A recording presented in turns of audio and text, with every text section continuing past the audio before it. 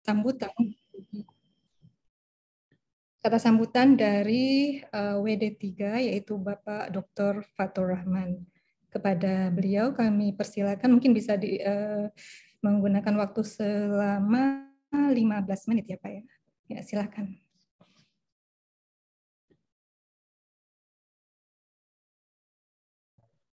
Pak Fatur mana ya? Pak Fatur, apakah sudah datang? Katanya tadi sudah datang. Sebentar. Kalau apa kayaknya belum hadir ya. Tadi ketika 13.45 mau udah hadir. Gimana ya? Bu Ulfa, gimana Bu Ulfa? Bu Ulfa gimana? Bisa ngasih kata sambutan sedikit terlebih dahulu? Saya tunggu Pak Faturnya. Halo. Nampaknya Ulfanya juga belum ini ya. Online ya. Tapi di sini sudah hadir kayaknya. Ada. Nah. namanya.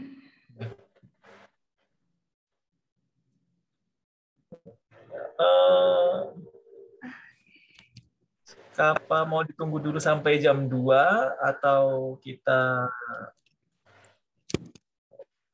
introduction dulu ke pengenalan ke Prof Davidnya? Bagaimana, Mbak Bukti?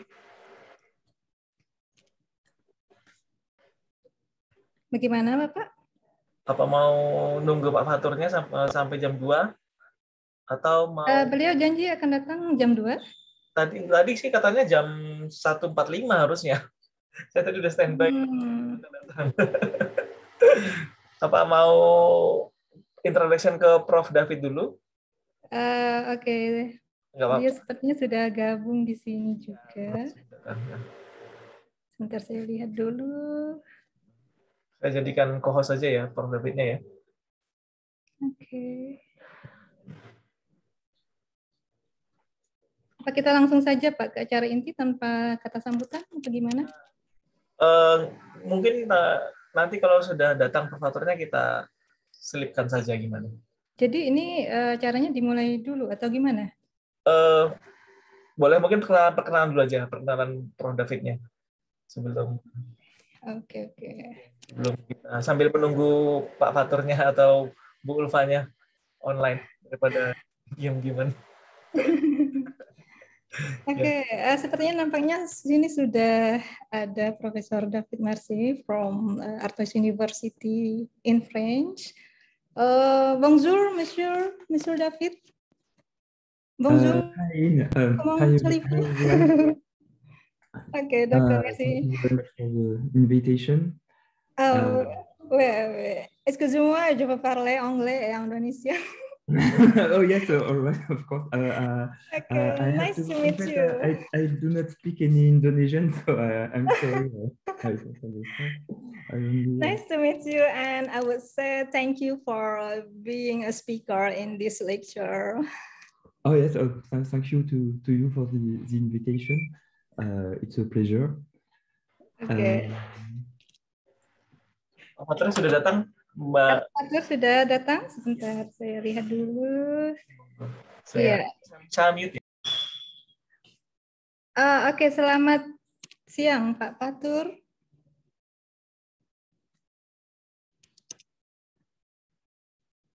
Halo.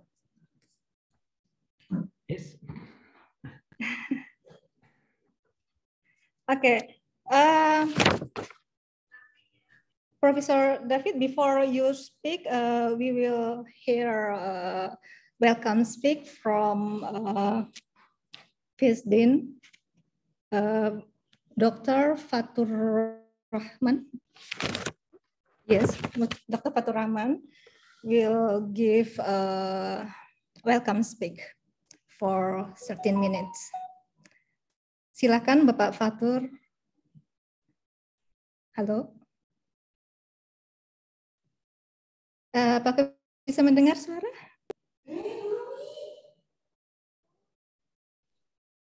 Oke. Sepertinya. Oke. Iya, baik. oke. Ini sudah kedengaran suara saya? Sudah. Oke. Pak. Langsung masuk ke saya ya. Ya, masuk aman, Pak. Halo, ya silakan Bapak. Oke, bismillahirrahmanirrahim. Assalamualaikum warahmatullahi wabarakatuh. Waalaikumsalam. Kami atas nama pimpinan pertama mengucapkan terima kasih kepada Mr. David Mercier ya, yang Profesor David Mercier dari University Artois Prancis. Ya. Selamat siang, Prof. David. He doesn't understand maybe. Okay. Can you speak English? Good afternoon, Prof. David. Thank you. We so glad. Thank you. You present in our program, yeah. But pardon me, I can to speak English nicely. Okay. Is there for me? I want to translate my speech with Indonesian language. Okay. It doesn't matter, Prof. Okay. I will be continued my speech. Pertama, saya mengucapkan terima kasih kepada Prof. David sudah hadir ya dalam acara kuliah umum yang diselenggarakan oleh Prodi Teknik Informatika dengan topik An Introduction to Dempster-Shafer, Theory of Belief Functions ya. Saya kira kegiatan ini sangat bermanfaat bagi kita semua, terutama mahasiswa Teknik Informatika. Karena apa? Karena teori ini saya kira menjadi salah satu modal sosial bagi teman-teman mahasiswa, terutama mahasiswa Teknik Informatika, bagaimana memahami dinamika Teknik Informatika di era digital ini. Dan apa yang diprakarsai oleh Prodi Teknik Informatika ini, saya kira juga bisa menjadi bekal ya bagi teman-teman. Kami atas nama dekan, ya, atas nama dekan Fakultas Sains dan Teknologi, dan mohon maaf beliau tidak bisa hadir dalam kegiatan ini. Beliau menyampaikan salam kepada Prof David, ya, dan juga menyampaikan salam kepada teman-teman dan serta mengapresiasi betul kegiatan yang dilakukan oleh Teknik Informatika ini. Syukur-syukur kegiatan ini tidak hanya berhenti saat ini, tapi juga ada kegiatan berkelanjutan yang bisa kita kerjasamakan ya, antara Fakultas Sains dan Teknologi dengan Universitas d'Artois Prancis, begitu ya. Apalagi Prof David ini sudah hadir bersama kita. Ibu Siti Mutmainah barangkali juga menjadi translator ya nanti ya. Oke, yang bisa menerjemahkan pokok-pokok pikiran dari yang disampaikan oleh Prof David, gitu ya. Saya kira itu sambutan sementara yang bisa saya sampaikan. Saya tidak bisa berlama-lama karena ini saya kebetulan juga ada rapat fakultas juga, ya. Sekali lagi kami atas nama pimpinan Fakultas Sains dan Teknologi mengapresiasi dan semoga kegiatan ini bisa berjalan lancar ya. Saya kira itu yang bisa saya sampaikan pada kesempatan kali ini. Kurang lebihnya mohon maaf. Assalamualaikum warahmatullahi wabarakatuh. Waalaikumsalam.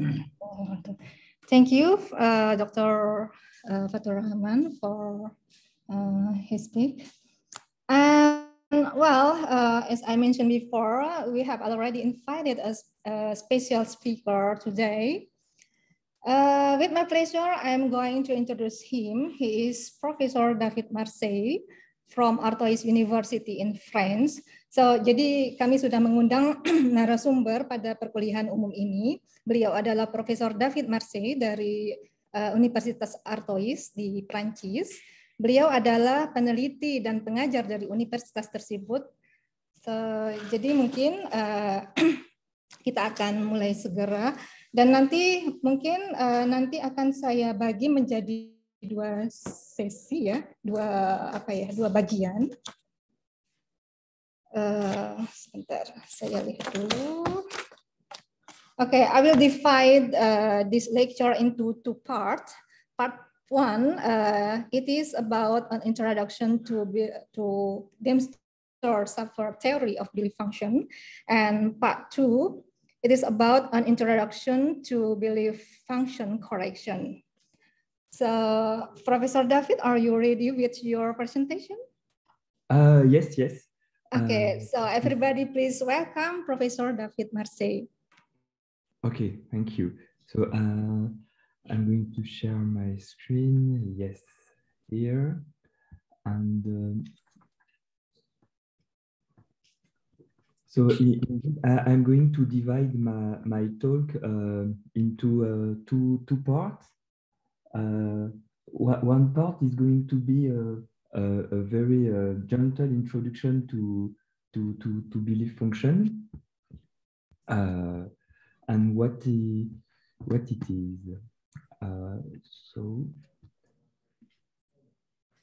yes, so everybody can see my screen. Yes. Yes. Yes. We can see your screen. Okay. So what is a Dempster-Shafer theory of belief functions? So Dempster-Shafer theory of belief function, in fact, is a flexible mathematical framework for dealing with imperfect information. I'm going to explain a bit after what we intend by imperfect information.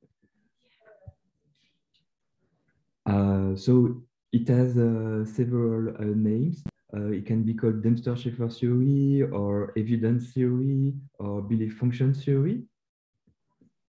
It has been introduced by Dempster in the 60s. It originally for statistical inference, and it has been developed by Shafer later in 1970s in a book, in a famous book, in fact, that I'm going to present it later. And the particularity of this theory is that it encompasses, it is more general than probability theory and set membership approaches.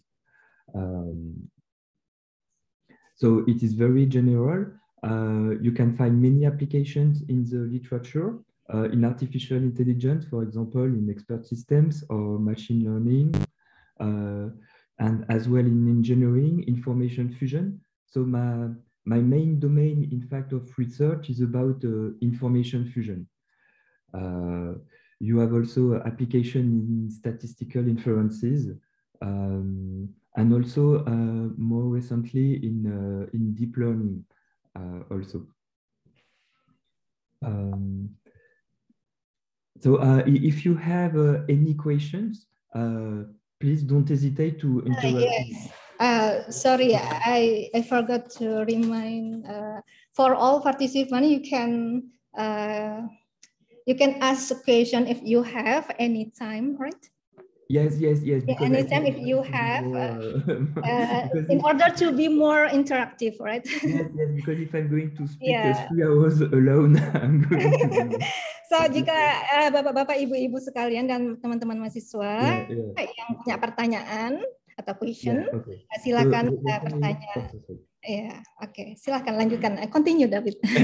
So that's why the beginning, in fact, it is just to put in mind the fundamentals. Okay. So it's going to be very very simple.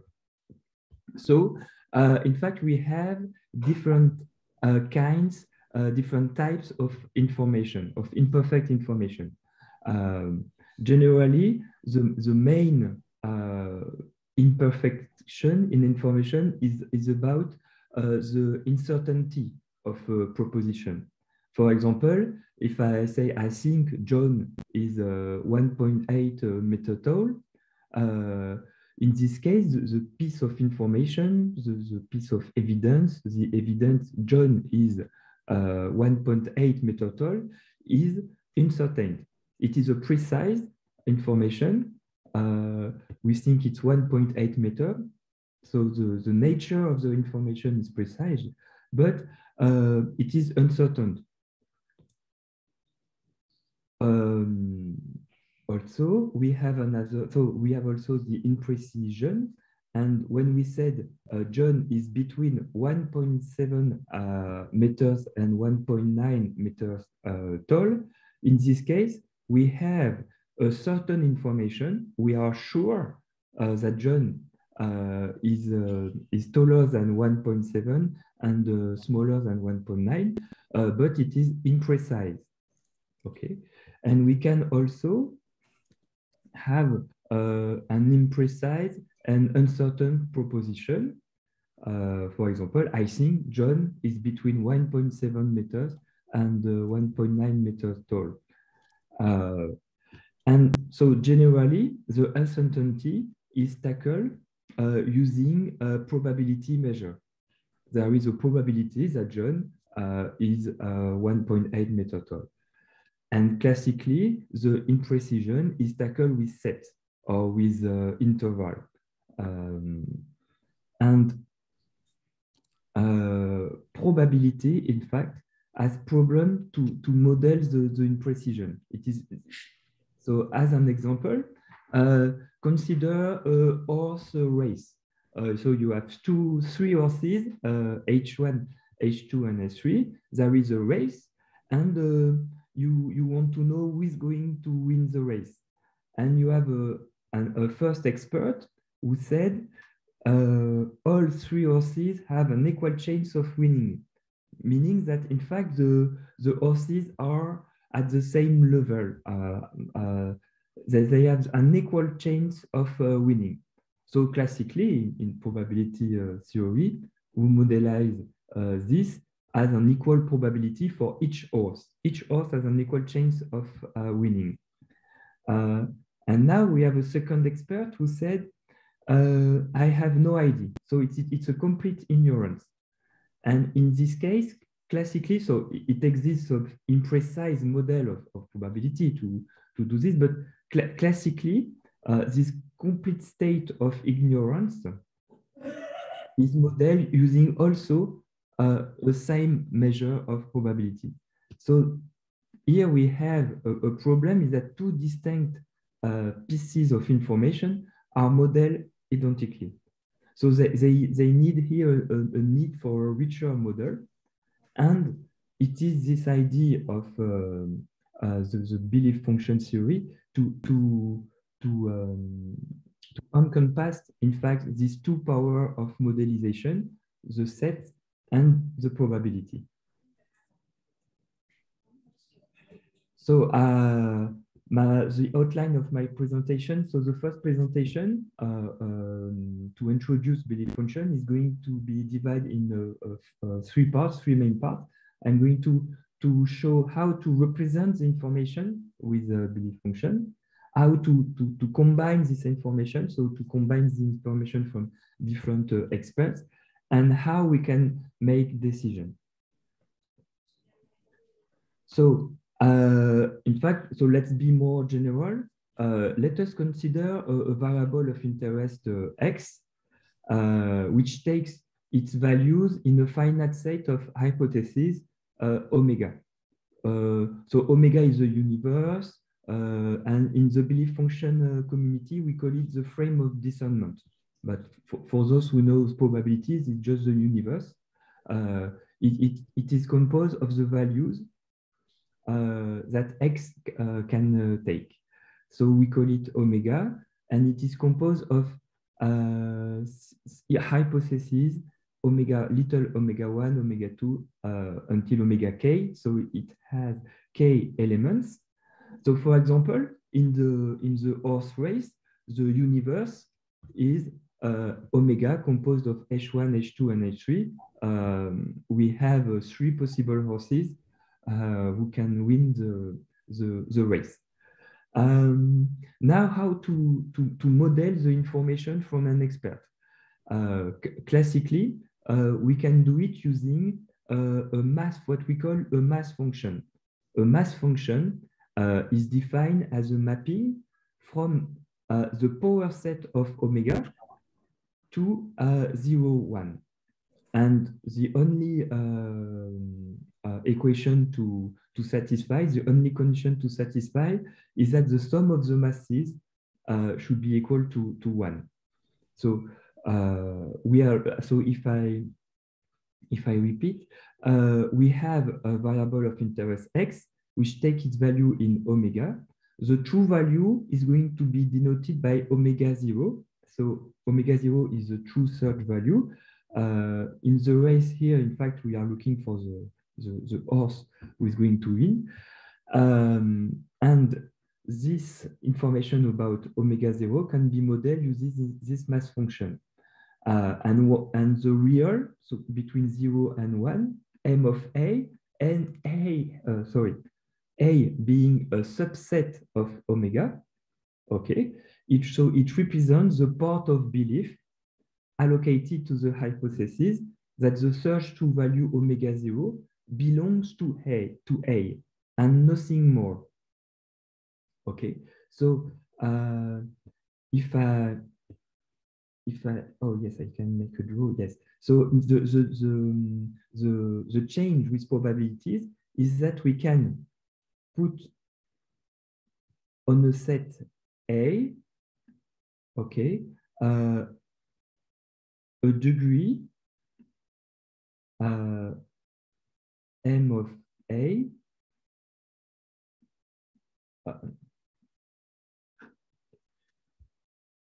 okay, a degree m of A about the fact that the true value, omega 0, okay, is inside of A. And we have no more information. We know nothing. Okay, we just know that the true value belongs to this set A. Okay. And after there is a definition, a set A such that the mass of A is greater than 0 is called the focal set of M. So the element, the subset of omega having a mass greater than 0 are called focal set of M. So let us consider again the Earth race with omega equal H1, H2, and 3. So now with this math function, we are able to modelize more precisely, in fact, the ignorance. The first expect saying that the horses have a strictly equal chance of winning. We retrieve, in fact, what we called a Bayesian mass function, which is a probability distribution. Okay, be careful. It is not a probability measure because we do not have the additive property. We do not have m of A plus f of m of A bar equal to 1. We just have the sum of the masses equal to 1. I'm going to tell later the link with this probability measure. So here we have a probability distribution. And when you have no ID, in fact, but then you just put a mass on the whole set equal to 1. So if I make a draw again,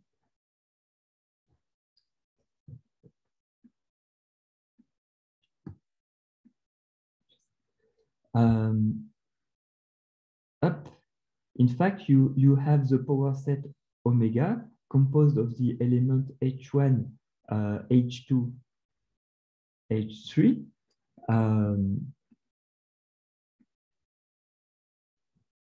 For the expert one, you have the focal element are H1, H2, and H3 here with a mass 1/3 on each element.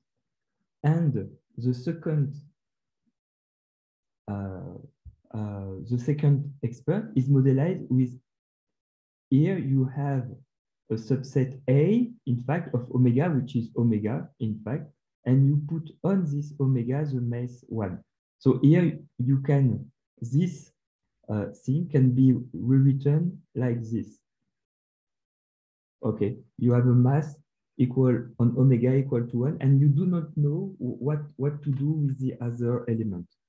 Okay, so that's the difference in modeling the information with mass function. So that's the basic idea.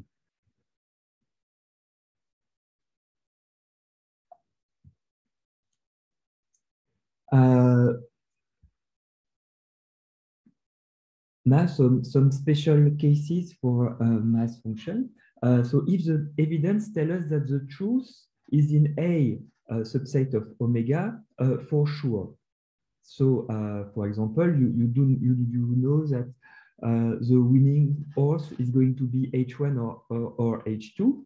Then, in fact, you can put a mass.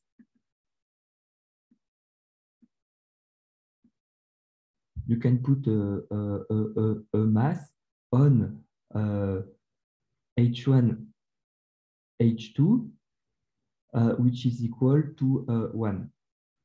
Okay, and that is what we call a categorical or logical mass function, because in fact, it only says that the truth is a set. Okay, this is the link with the set, in fact, with the set theory, or the membership theory. Sorry. So M So a categorical mass function on the subset A is going to be denoted by M with A as an index. So we have M A of A, which is equal to 1. All the masses are on this subset.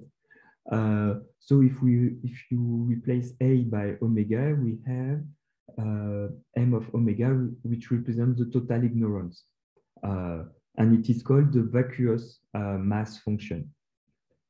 Now, if all focal sets of M are singletons, okay, so it is like this. Here we have only focal elements which are singletons.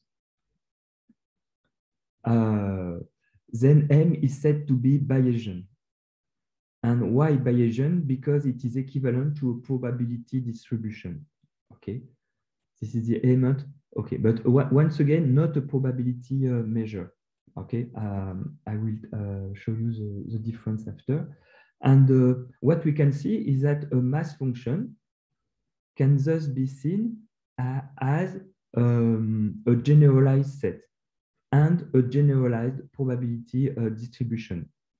So Smets, S-M-E-T-S, so in his transferable belief model, an interpretation, in fact, of the Bayesian theory, said that we can see mass function as weighted opinions, in fact. So to represent an information, you have several functions, not only, in fact, the mass function. You have the belief function and the plausibility function. A mass function M is in one-to-one correspondence, meaning that each function represents the same information. So you can, instead of representing the information with M, you can choose to represent it with, for example, a belief function. A belief function, so Bell, denoted by Bell, is defined for all subsets of omega by the belief of A is equal to the sum of the masses MB, such that B is included in A. Okay, so in fact, Bell of A represents the total degree of belief supporting the fact that the true value, the one we search, is included in A. Okay, and we have another measure which is called the plausibility function, PL, which is defined by the sum of the masses such that B intersected with A is not equal to the empty set. So PL of A represents the total sum of belief, in fact, which are not in contradiction with A, which are not in contradiction. So it is a kind of optimistic measure. So let's see an example. So here we consider a mass function on a frame of descendant ABC. You have M of A equal 0.3, M of B equal 0.4, and M of omega equal 0.3. So you see it is a mass function. The sum of the masses is equal to 1. So how to compute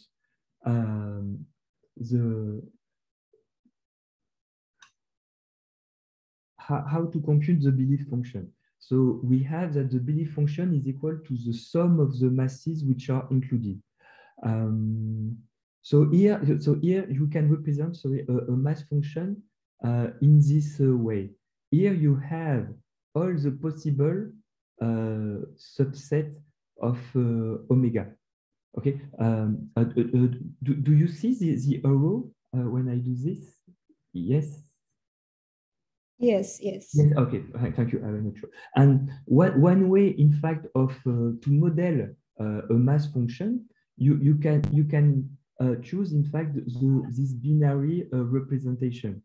You know, here we have 3 elements A, B, C. So I'm going to start like this. So here it is a bit for A, a bit for B, a bit for C. And so we can represent in a binary way all the subset of omega. So it is convenient, in fact, for representing a mass function. So for example, here I'm going to write all the binary number between 0 and 7. Okay, like this. And here you retrieve, so here we do not have C, we do not have B, we do not have A, so it is the empty set.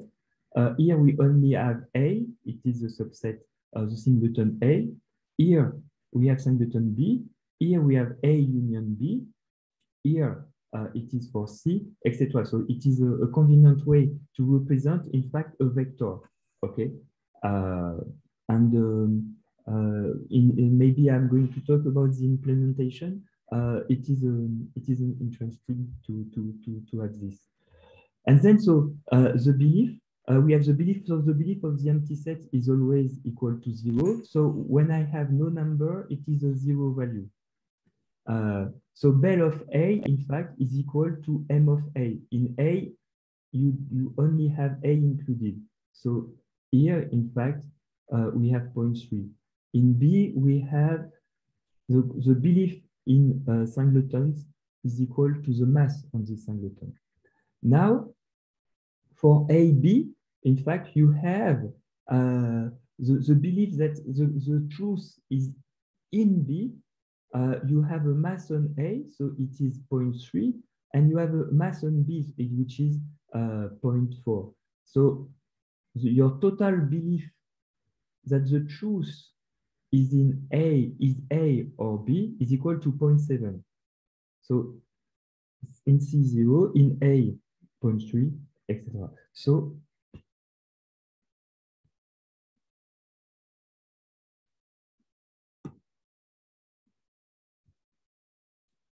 in fact, we have we have finally this 0.3 for B, 0.4 for B. Then here the mass, the sum of the elements which are included. So M of A plus M of B.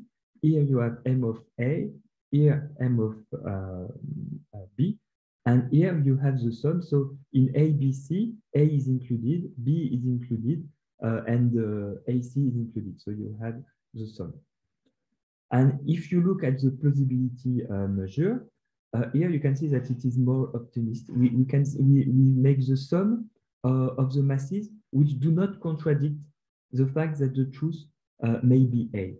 So we have the mass on A, and also here the mass on A, B, C.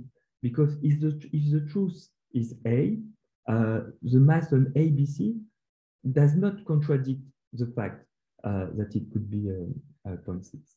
Okay, so here you have a kind of strict measure, and here you have an optimistic measure about this.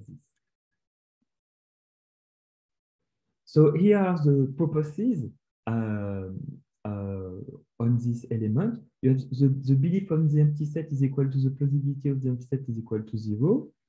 The belief on the power set is not always equal to 1, because you can have a mass on the empty set which could be positive. Okay. The belief is always lower than the plausibility.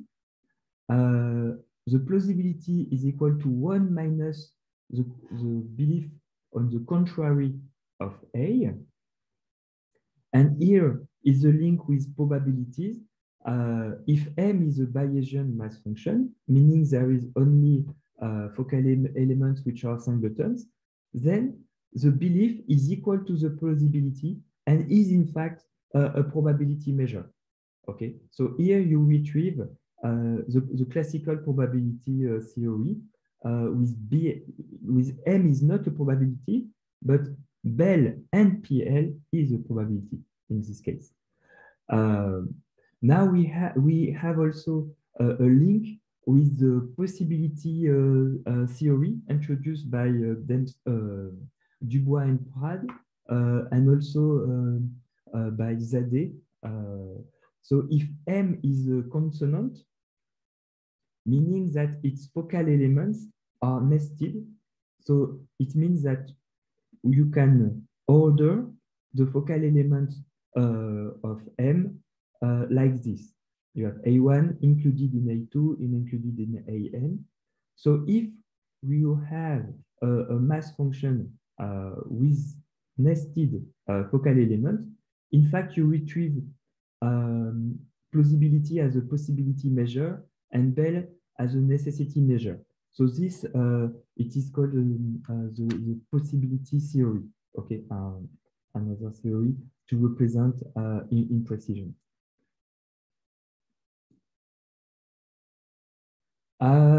Now, when you have represented the information, you want to combine them, how to make a synthesis of this information. So here I'm going to present two classical rules. The first one is called the conjunctive rule of combination.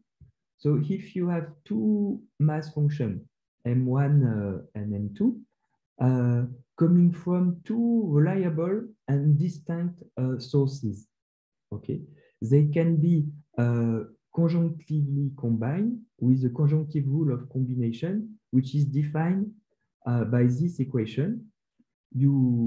What you do is you transfer the product of the masses, okay, to the intersection of the masses.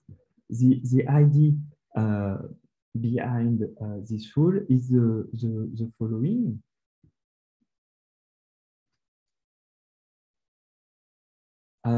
Let's consider a first expert saying that the truth, so it is expert one saying that the truth is, okay, in this set with a mass, okay, NB, a mass NB belonging to 0, 1. Okay, and now you have a second expert saying that the truth is in another set C with a mass MC belonging to 0, 1. Then, in fact, the rule, okay, consider that, okay, so if the expert one says the truth is in B, and the second one says the truth is in C, and the two experts are reliable, meaning that you can fully use the information, and this information is distinct, meaning that it is not redundant, then, okay, you can conclude that the truth is in B intersected with C with a mass equal to the product M of B times M of C. Okay, so the truth should be here. So that is the background of this rule. So here it is an intuitive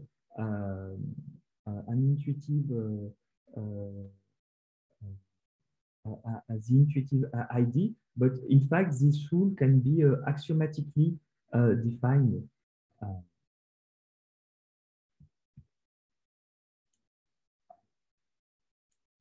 And now another rule, where in fact you consider that the sources are distinct, but only one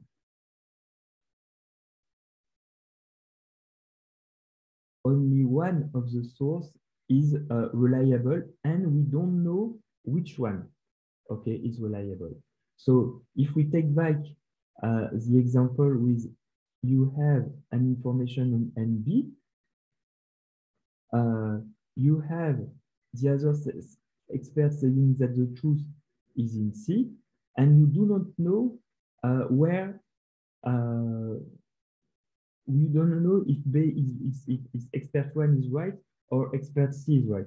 So you can be very, very cautious and consider that the truth, okay, the truth, instead of saying the truth is in B intersected with C, you consider that the truth, okay, is in B union C. Okay, so it is much more conservative.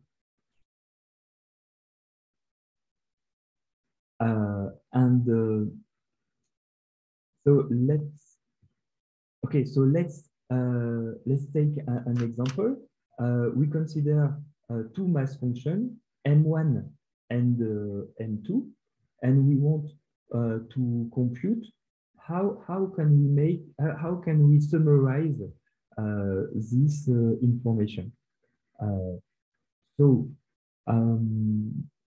Here the mass here for the conjunctive combination. How can you have A from the focal set of M1 and M2? So as we can see, the mass on A is equal here to 0.3. So if I make A intersected with AB, here you have a mass on AB, here a mass on A. So AB intersected with A is equal here. So here you have a mass equal to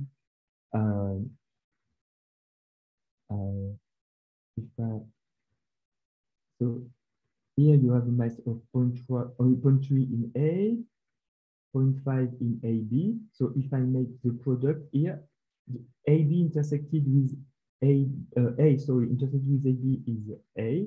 So we have a mass here equal to 0.15 at least. Here 0.3 intersected with 0.1.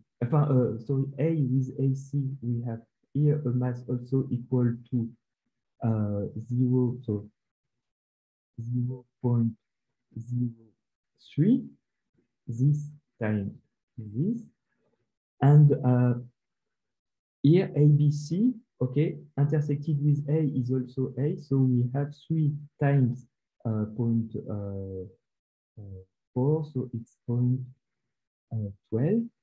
B intersected, and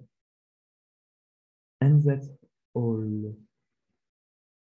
Okay, so the masses on A is going to be 0.15 plus 0.3, so it's 0.3.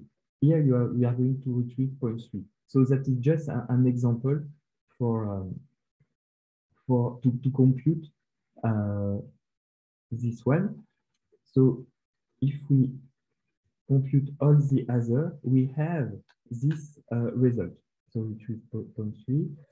Here we obtain a mass on the empty set, which confirms the intersection of two sets which have no elements in common, and it is yes, it confirms this multiplication.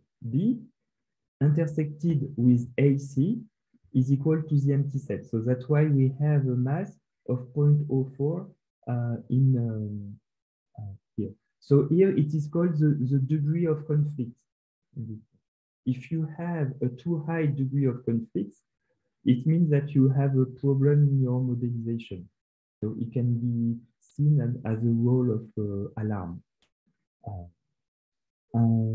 Another way to use it is to normalize the mass function by dividing all these masses by 1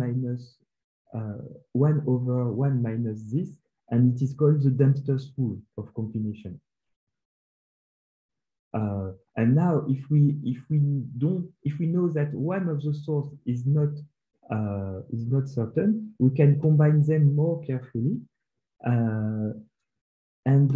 Here, so we will have, so for example, for this two focal set, 0.3 times 0.5, so 0.15 is going to be transferred to AB. A union AB is going to be AB. So we have here 0.15. And then here is the result. So here you can see that you can have a more general mass function, meaning a mass with higher level of masses in the universe, combining disjunctively, and more implicated mass with the conjunctive combination here. So that's why, in fact, the fact to be more cautious at a moment, if you put all the masses on omega, you will not be able to conclude in your modelization. That's why it's important, in fact, to try to have some committed mass function to succeed to have a conclusion which is not trivial in your modelization of problem. So now that we have models information with mass function or belief function or plausibility function, we can look how to make a decision with this belief function. To make decision, we have two strategies. Either you want to make a hard decision, okay, meaning that you want you accept only one class, one element of omega. In the horse race, you are just you just say this one is has the more chance to win the race. So it exists many decision rules, and one classical rule for this to have a hard decision is to choose the decision D, which maximizes a probability transform of M. And for example, we can use what we call the optimistic transform, meaning at a moment when you would like to make a decision, then in fact here you go back to the traditional probability theory. In fact, so it is one way. One way is to go back to a classical probability theory by transforming the mass function into a probability measure with this formula. In fact, it means that the mass on the subset is equally reported to the focal element. So let's take an example.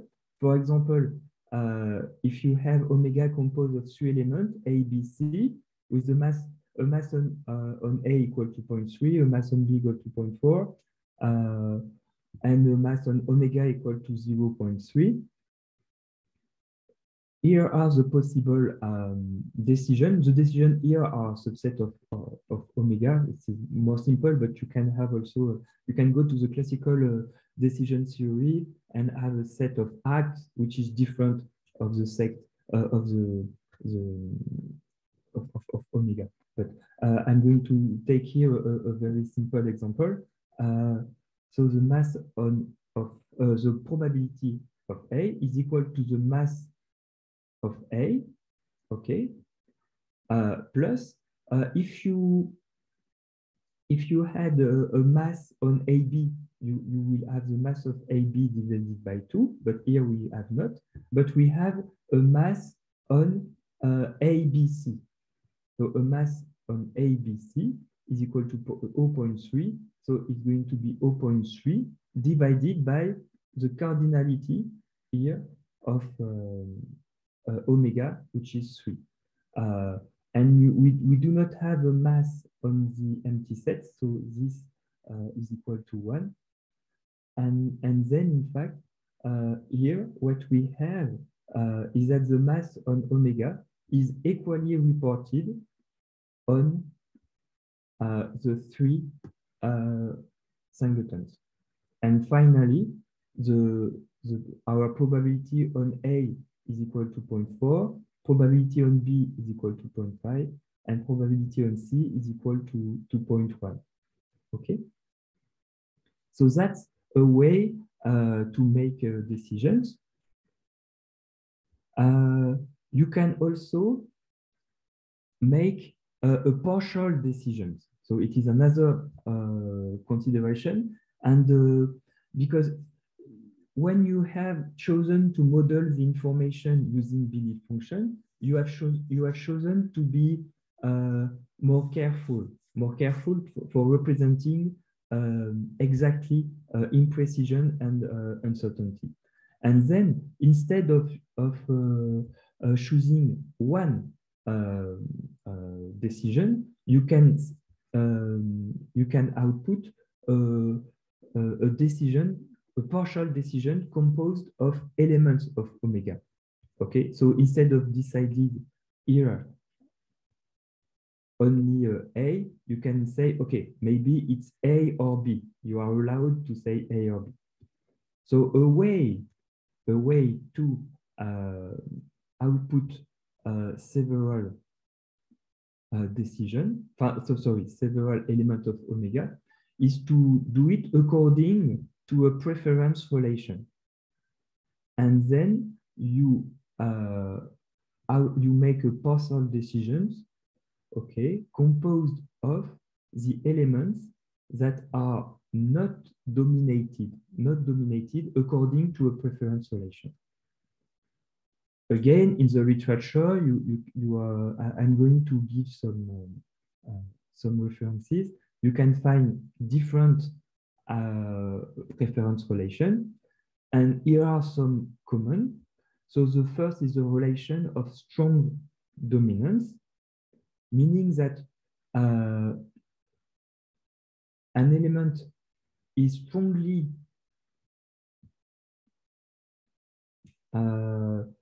omega strong is strong to dominate an omega prime if your belief on omega is greater than the plausibility on omega prime. Okay, because in fact you remember that the plausibility of an element is always greater than the belief. So here omega strongly dominate omega prime if the belief on omega is strictly greater than the plausibility on omega prime. And we have another, so a weak version of this, which is omega dominates weakly omega prime if and only if belief on omega is strictly greater than the belief on omega prime, and the plausibility on omega is greater than the plausibility on omega prime. Okay, it is a softer version. We do not have any, we do not ask for this. Okay, so the strong dominance, the belief is strictly greater than the plausibility, and the weak dominance, belief are greater and plausibility are greater. So let's take again an example with the following mass function. So first thing, we compute the belief. So m of A is equal to 0.3, m of B is equal to 0.4. So the belief on this element are this, and the belief on C is equal to 0. M of C is equal to 0. And okay, and now the plausibility, the sum of the masses which do not contradict A, we have m of A and f of omega, so it is 0.6. For B, m of B plus m of omega, it is 0.7. And for C, m of C plus f of omega, 0.3. So we have the belief and the plausibility. And now, concerning the relation of strong dominance, we have that the belief on B is not greater than the plausibility on A, and the belief on C is not greater than the plausibility of A. So what we can say is that A is not dominated. A is not dominated by C, and A is not dominated by B according to the strong dominance relation. For B, is B dominated? Bel of A is not greater than plausibility of B. Okay, so B is not dominated by A. And again, B is not dominated by C. Okay, so in fact, B is not dominated. There are no elements dominated B. Now let's look at C, and we have here an equality. Belief of A is equal to plausibility of C. So A dominates C. Then C is not dominated. So here, if we consider this preference relation to make a partial decision, this partial decision is going to be composed of two elements, A and B. Okay, A are not dominated and B not dominated. If you are allowed to put more than one element for the decision. And for the relation of weak dominance, here we compute if A is dominated, Bel of B is greater than Bel of A, and plausibility of B is greater than plausibility of A. Okay, so A is dominated. Okay, B dominates A. And here, Bel of B is greater than Bel of C, and plausibility of B is greater than plausibility of C. Okay, so B dominates also C. So A and C here are dominated, so only B is not dominated. So for the weak, if your preference relation is a weak dominance, you have a decision in favor of B. Okay, so that's two ways of making the decision. Either according to a preference relation and you have partial decision, okay, and you can make a hard decision, okay, with a conversion to a probability, which is 1. Okay, so I don't know if you have any questions. No? Any question from participant? Don't hesitate. Not yet. It's quite confusing for me. It's quite Okay. Yes, it is. Maybe Professor David, some people here may know about fuzzy logic or fuzzy set. Maybe they want to know what is the difference between fuzzy set and belief function. Okay. Okay. Thank you for the question. In fact, it is here. A fuzzy measure, in fact, is a possibility measure. So we will have this. In fact, there are two different. In fact, you can retrieve here. Okay, so classically, you have a fuzzy measure mu. In fact, which is associated with a plausibility measure, and you retrieve the plausibilities here. But there is also something, but very important. There is a difference in the way of the information which is modeled. If I go back to the beginning, here I talked about uncertainty and imprecision. Mm-hmm. And originally, in the works of Zadeh with a fuzzy measure, here we talk about what we called vagueness or ambiguity. Well, not a good vagueness, but classically, when you have a fuzzy measure, is that the truth here the truth is one element. Okay, in uncertainty, precision in our model, the truth is one element. You have a finite set of hypotheses, and you are looking for a pointwise truth. Okay, the pointwise truth. But general in fuzzy measure, in fact, the truth is not really known. The truth is vague. For example, if you consider I don't know, the fact to be big or small. Okay. Here I am small and here I am tall. Tall. Okay. You know, in fact, so here it is a fuzzy measure. Sorry. Here you can see that there is not a pointwise truth. In fact, when I am here, for example, here it is your size. Okay, your size. If you have, I don't know, if you are 1.7 meter, are you small or tall? You know, there is a non-clear transition between two truths. Okay, yeah, when you use fuzzy, in fact, yes, it is vagueness or fuzziness. So that's why it is not exactly the same model, because you are not.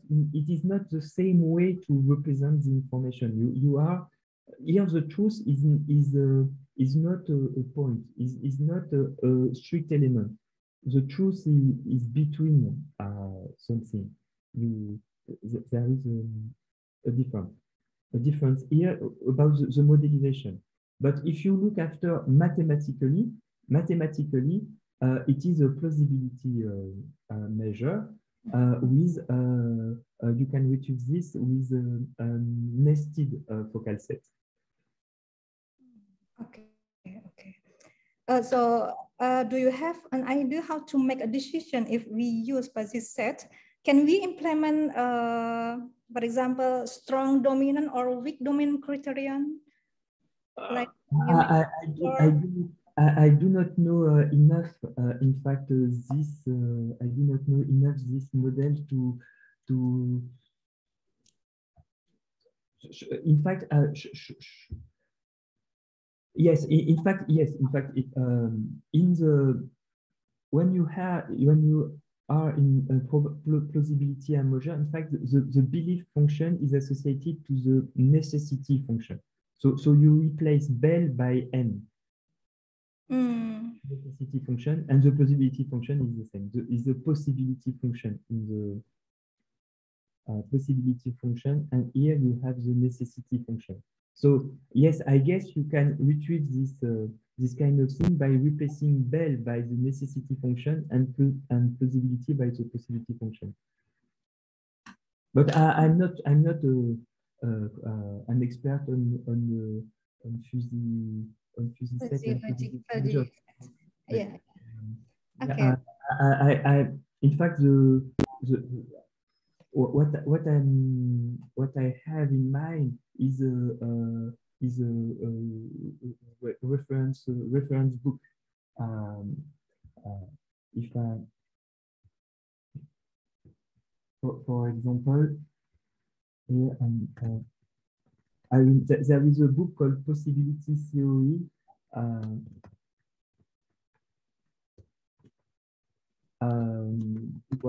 I'm writing it in the chat so everybody can see it.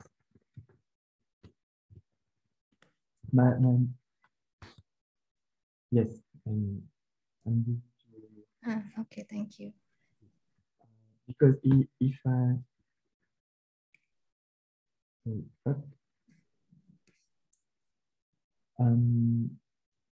because yes, so to conclude, I can say that okay, it's a flexible mathematical. In fact, it's a mix between probability theory and it encompasses probability theory and set membership, and we can see this at weighted opinion. And in fact, yes, I wanted to show it because in fact in the net you are going to find many many resources on this model, and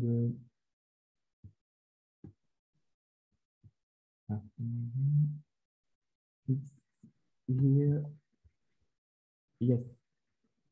So in fact, if you type B fast society, so the B function society. In fact, if you go to the school here, you will find other lectures, other exercise, other solutions. Okay, to make, if you would like to find more. Okay, you have a group of lecture, and also importantly, so I said that the theory, no, sorry, not this one.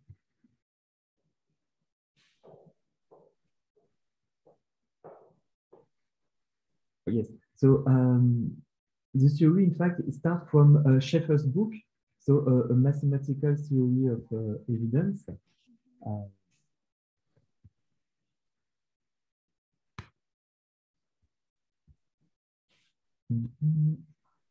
And I should have it here.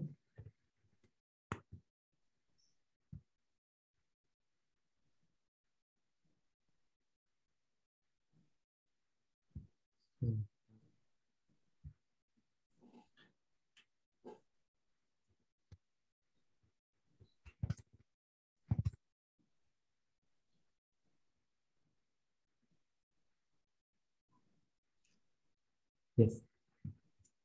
So here is, in fact, so this is the starting boot of the theory, a mathematical theory of evidence from Dempster-Shafer. Okay, so it's quite old, but always interesting. In fact, you have the basics of this theory, and it is very affordable. Okay, so it is a good way, and so the theory starts.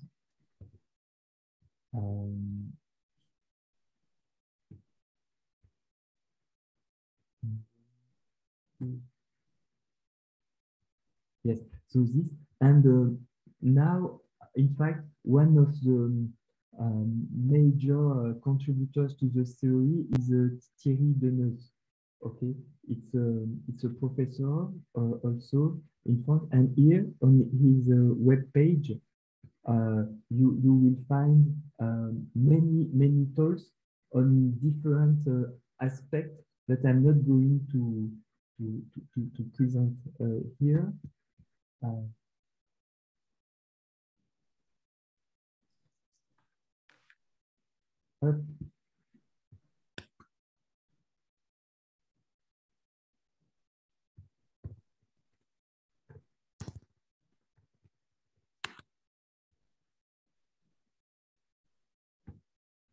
So here, okay, so it is the president of the Belief Function Society, and if you go to on this page and talks, so there are some talks in French, but here you see you will have many specialized talks on different aspects. So here you see about the physics. In fact, he presented the conference on a random physics set. So here you see that there is also so it is a more general model with including a fuzzy part. So maybe it's going to also add to answer the question you asked me. I think this is going to be so you see here this is the link. In fact, in all this model dealing with uncertainty have some link. So we can see Dempster-Shafer is very linked to random sets. Okay. Here I have presented the belief function as a weighted set. Okay, you have it is in fact it is a Smets view, which is another researcher. It's a Belgian researcher, and one of his an interesting article about belief function, and in particular, if you would like to implement belief functions, it is an interesting article, and I think I have been, yes, here. So here, so this person is Philip Set, another important contributor of the belief function. He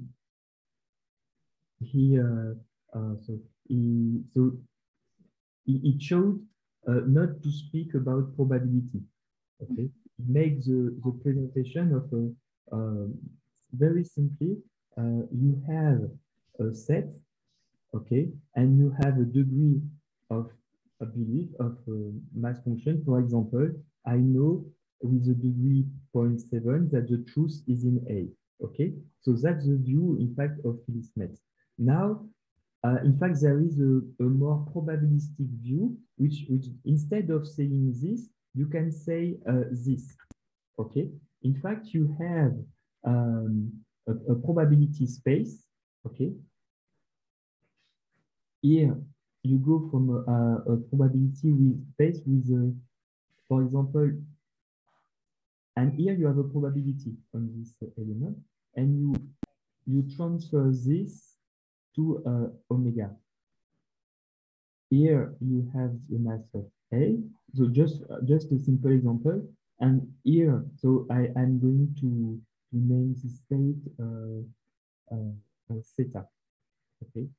So here theta.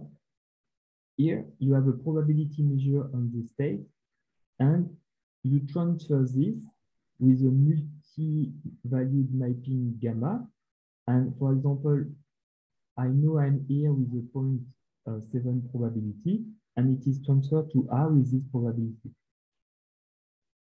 And this, for example, is transferred. Okay. So if you have here, just for example, two elements, one with a probability 7 and one with a probability 3. And if you are here, it means that for omega, the truth is in A. Okay. And if you are here, you know that in omega, the truth is in omega, which yield, in fact, to a mass function m omega equal 0.3 and the m of A equal 0.7. Okay, so that's another way to represent a mass function, okay, as a tuple, okay, with a tuple we confirm with a universe omega, a multi-valued mapping gamma, and a probability space here. So that's the way, and this way, if you want to learn about statistical inference, in fact, you will have this kind of representation, and this is going to be random sets. Okay, it's another view. Okay, and this, if I'm not mistaken, yes, and this is you are going to retrieve this. So this is what I have presented. We generalize so the possibility theory and the probability theory, and here you have so the possibility theory and the physics set.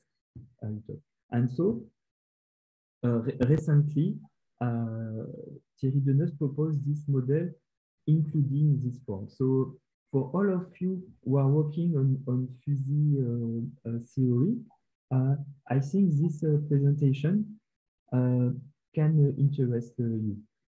Okay, it is a recent one. I'm going to put the link on the.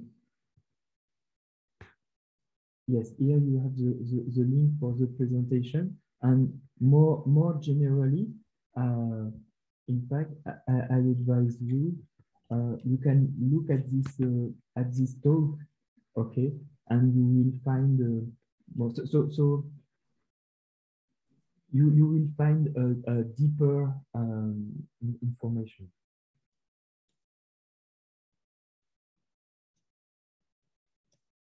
And what did I? So okay, and the last thing I wanted to say is about the decision making. There is an article of Teori. So the good thing is that Teori put all his talk on his webpage, and you have also all his article, and the one about decision making. Yes, it is this one. So what I mentioned is just an introduction. Here you will find all about making decisions with basic function.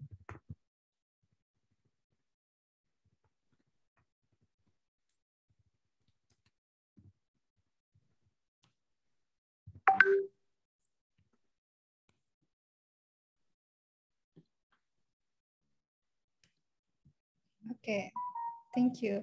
Any question from participant? From students or from teachers, maybe?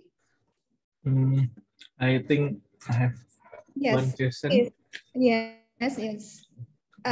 Can you tell us your name? Okay, my name is Mandadi Kusuma. I'm one of lecturer in Sunan Kalijaga.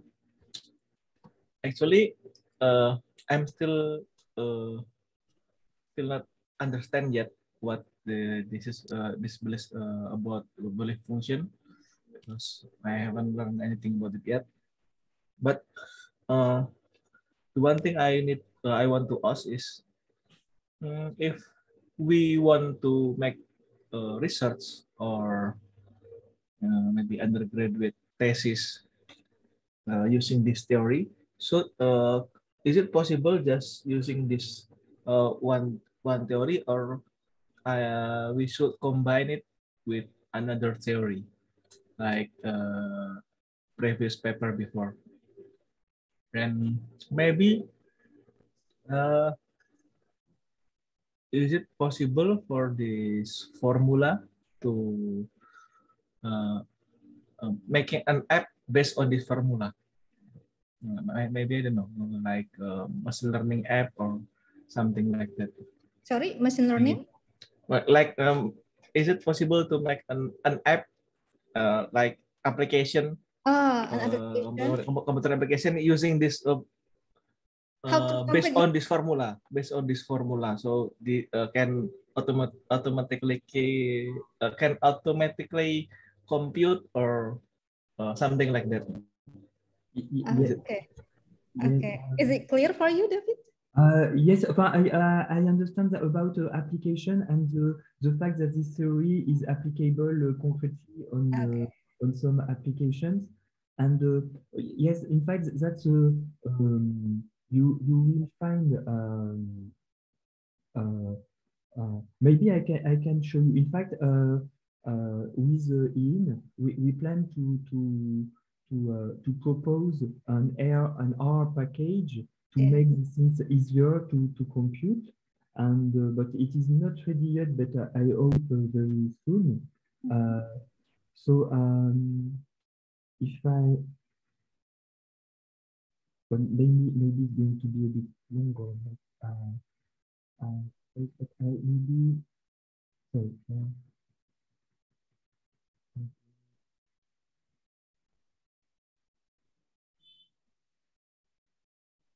Okay.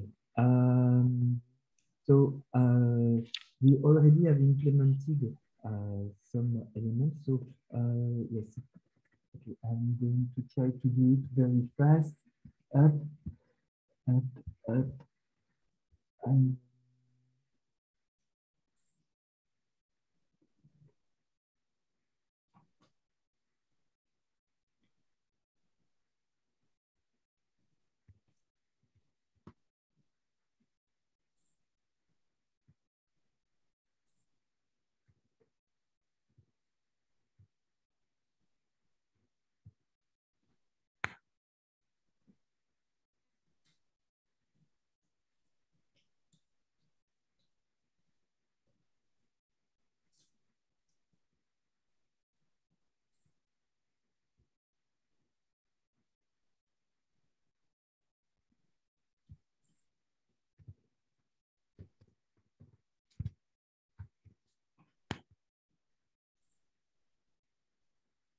So here, in fact, it is a R. I don't know if some of you are using it.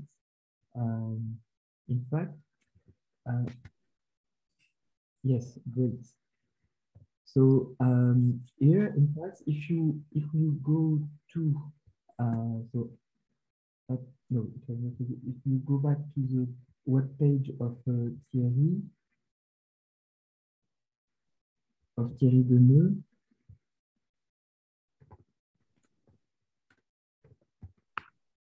you will find also on this web page a part about a software. So a long time, in fact, all the classical things about computing the disjunctive combinations, in fact, it was done a long time ago by Philip Smets in MATLAB, and you will find also, so yes, the link is here, and you will find also, for example, classifiers using belief functions based on distance or on regression or AQM algorithm. And you have also, so these are most in MATLAB, and here you will find some classifier with R, okay? So this we will find only the classifier. And with the in, we wanted, in fact, to use an R, add an R package to compute all these basic things. So here, just for example, if I go back to what I've done, so it was we represent a mass function as a vector. So the mass on the empty set is equal to 0. What I have done was a mass function, for example, so A.3, B.4, 0 for, so we always, I always use this kind of way to represent, to index the element. It is very convenient. It comes from the article from Philip Smets. I have designed.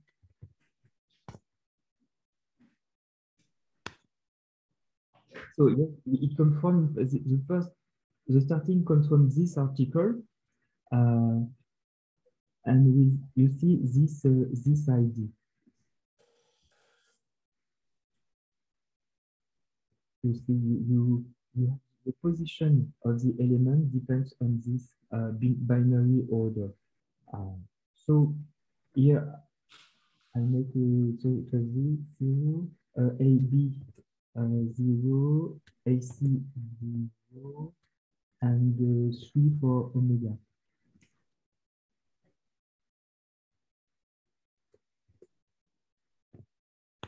Okay, and now if you want to have the plausibility function from N, you just use this and you have this information.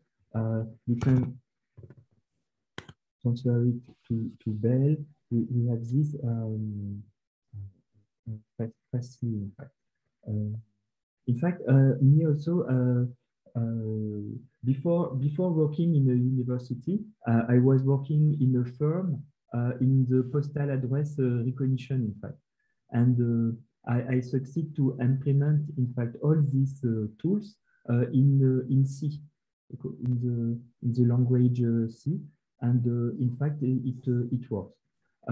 One important thing, but I'm going to show it in my second presentation, is that in fact one weak point of this is that you consider with this matrix representation, you consider all the elements of the power set of omega. And so in fact you can have a big matrices with many zeros. So sometimes, and it is what I have done, you have some tricks, in fact, to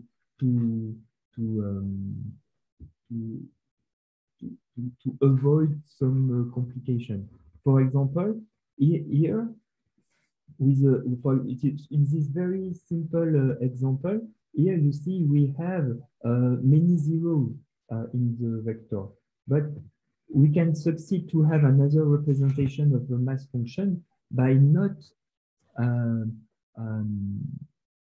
putting the mass equal to 0. It was I have done, in fact, in my PhD, in fact.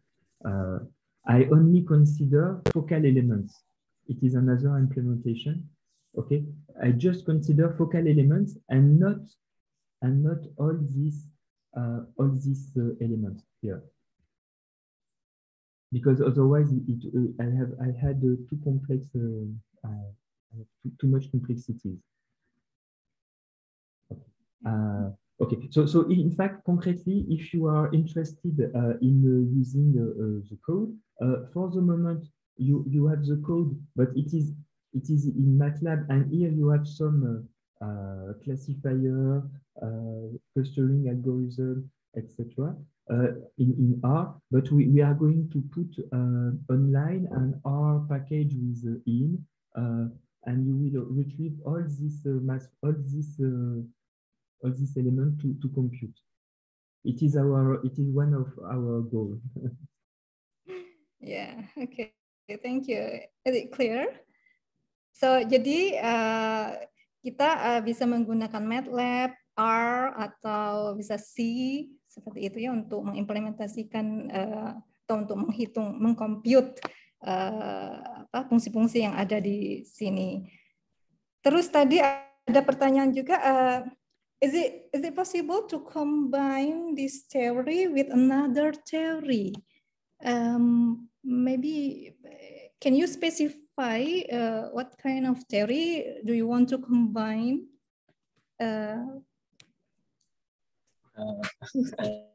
I don't know, because maybe like when some student want to write undergraduate thesis, well, by using this belief function theory, where do he or her should start? If the students want to use this theory for his research or for his undergraduate thesis for students, maybe I can give what things to be understood, maybe. Because I also still not still try to grasp this belief function. But if I'm an undergraduate student and I want to doing a research to write my thesis or to write my undergraduate thesis, where should I start? Okay. And so, thank you for the question. I'm going to try to make a clear answer. So first, in fact, if you want to know, for example, the basic start is that you want to know truth belonging to a universe. For example, I want an algorithm able to recognize I don't know, something. I want to know the address on a postal letter. I want to know the weather tomorrow, etc. In fact, a classic way to use belief function is when you have a different expert or classifier giving you information. So it is the way, for example, I am looking for a truth in omega and I have 3 classifiers. It can be anything. You can use other theories. Okay. You can have different classifiers giving you an output, O1, O2, O3, and you decide, in fact, to represent what they said with a mass function from omega, and you combine them. Okay, it is what I can. In fact, in my lab, I'm work with some people working on electric machine. In fact, it is people from this and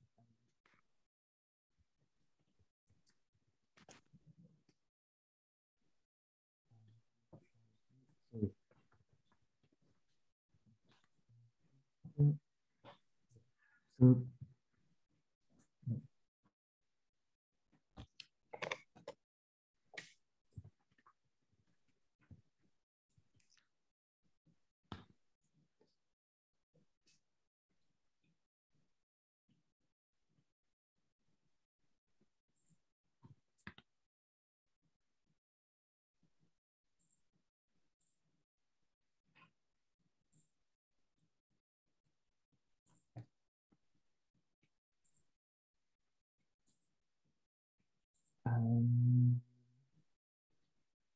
what? Where is there? Oh, there.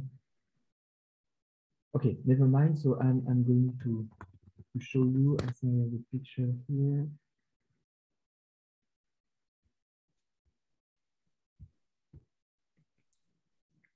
Yes. So in fact, I'm working with people working on electrical machine. You see, and they want to know if there are a problem, in fact, on the core of the machine, and they use sensors, okay, and they gives them some information. So what we have done here is that each sensor, we built a mass function from each sensor. So if one student wants to know more about the belief function, where to start, where to exactly start to learn. So you have so if you want to start, in fact, you can go exactly here. So here, in fact, it is the starting point of a lecture of Thierry Deneux, more complete than the one I presented, about introduction to belief function, how to build belief function, how to make classification and clustering. So I would suggest to start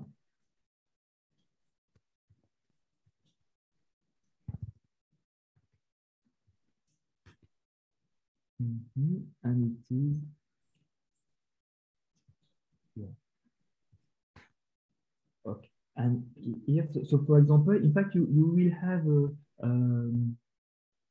some sigma and d, but it is so you will find some elements. So for example, if I take so it is the first course for the belief function, where so it was in Siena.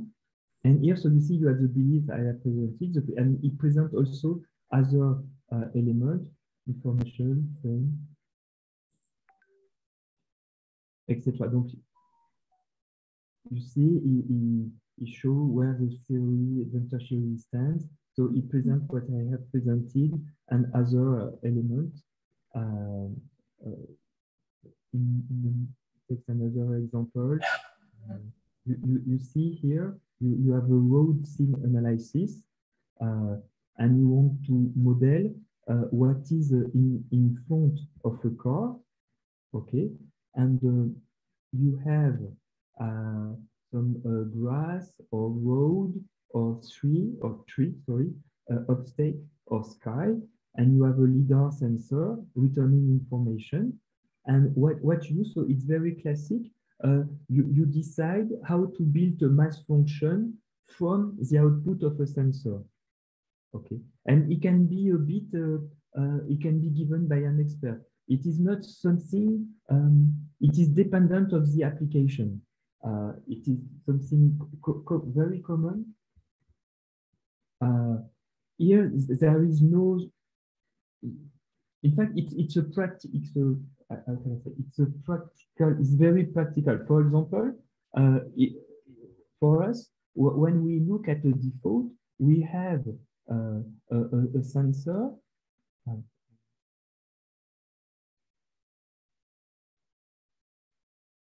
You know, for example, you have a sensor measuring a value, and you can say here you have the value, for example, that there is a default, and you can decide that the mass on the default is going to evolve like this according to a certain measure of a sensor. Sensor measure. For example, if the measure is here, then you are going to have a mass on D equal to something like this, etc.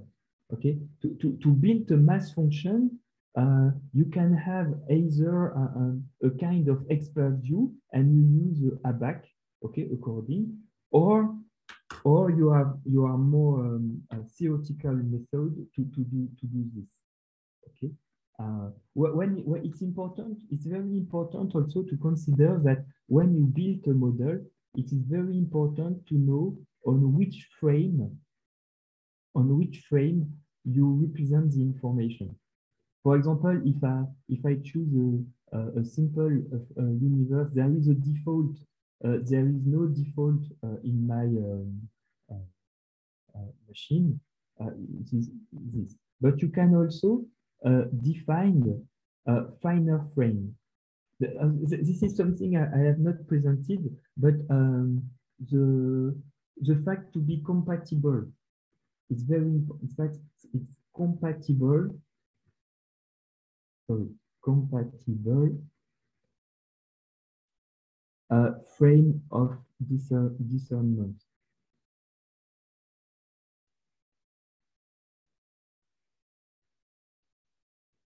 Compatible frame of discernment, it means that you, for example, this omega, there is a default, there is no default. It can be compatible with a more finer frame of discernment. Let's call it theta. In fact, default, you can divide it. For example, if there is a default of type 1 and there is a default of type 2. And the fact that there is no default, you can divide it into all is good. All is good. You have maybe the temperature is a bit high, but you do not consider it as a default. The temperature is a bit higher too. So, and another one, I don't know, other. And you see, these frames are compatible if you can say that, in fact, these elements are refinement of this element D, okay? And this element here are a particular case of this. Okay, and what is interesting with belief function is that you can transfer easily a mass function on this to this, and a mass function on this to this. It is possible to transfer.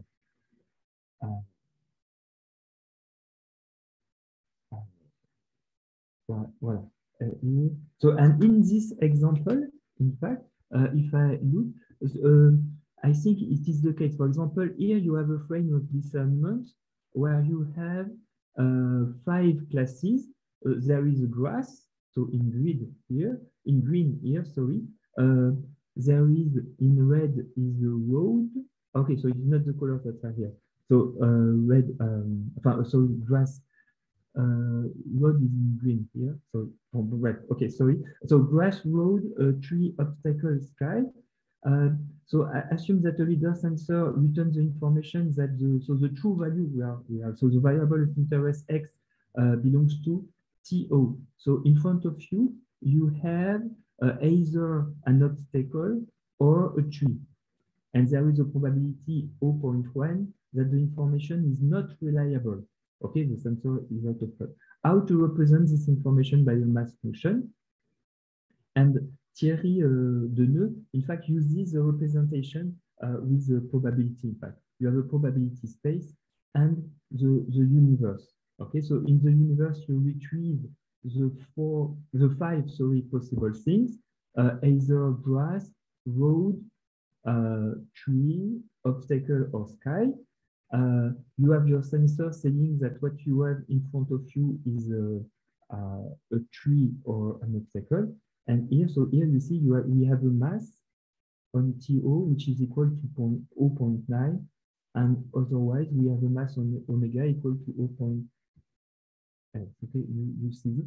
And it is another representation of the mass function. Okay, and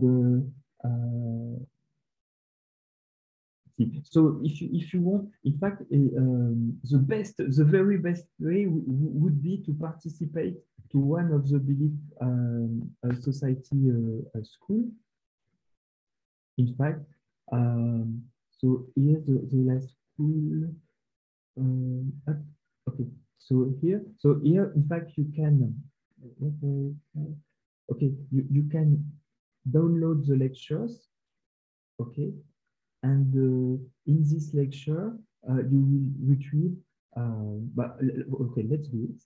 What do we have in this lecture? Lecture,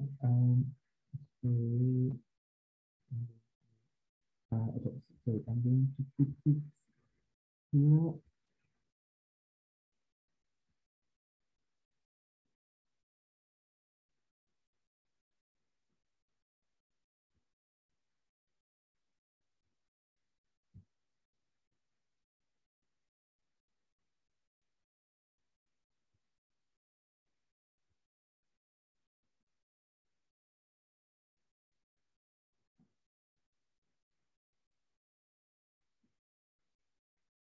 So here it is. So if you download these lectures, you will find the 1, 2, 3, 4, 5 all the lectures given at this school. So this school was in Italy. Did you attend in the school? Yes. So your microphone is off. Yeah. Okay. So it was so it's during the week, and where is the program? Okay, and you see the program was here. Oh, but it was maybe okay. Here.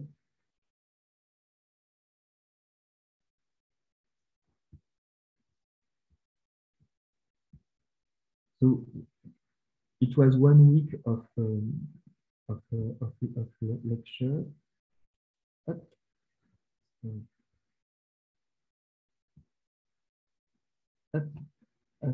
And if we look at the lectures, you will in fact the 3 lectures given by Thierry, and which are on his web page, which is here. We will retrieve this talk, and as well as other lecture, belief function and logic,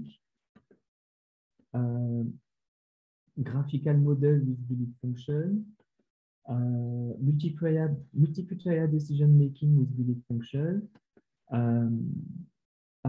information correction. So it is what I'm going to talk about after. So Thierry Debois is also information fusion, positioning belief function among other uncertainty measure. So you will see the link with here possibility theory fuzzy interval. Okay, so talk with from Didier Dubois. And you will find also a talk from Davide Cucci about belief function and world set theory. So yes, you will find, and you will find also here a talk by Arnaud Matin about belief function and implementations. And it will give you, it will talk about Smith's code. Smith's code is, in fact, you will find it on the web test software. And here you have toolbox. Yeah, but it's yeah, you have a toolbox, but it is in MATLAB, and in fact, with in we will put it in R very fastly. In fact, because it is convenient, and it is one point on which we have to be we can improve is to make material available for everyone. So here on the web page of the association, you will find also some software, a link to the software, and you also have some package, but they are not complete. In fact, the package from Sébastien is not, and we have also a package here, but it is not the same way as a Smith. It is another.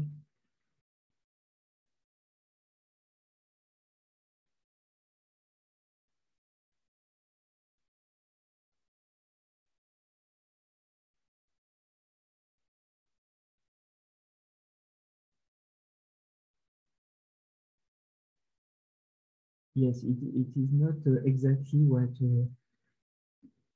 you have a solution here, but we would like to provide another solution. We hope more in line with the TBM and with how can I say more effective algorithm. Also, there is a hot topic also at the moment. There is a hot topic about machine learning and deep learning, etc. There is, if you would like to see something about the link with deep neural networks and belief function, you can have a presentation.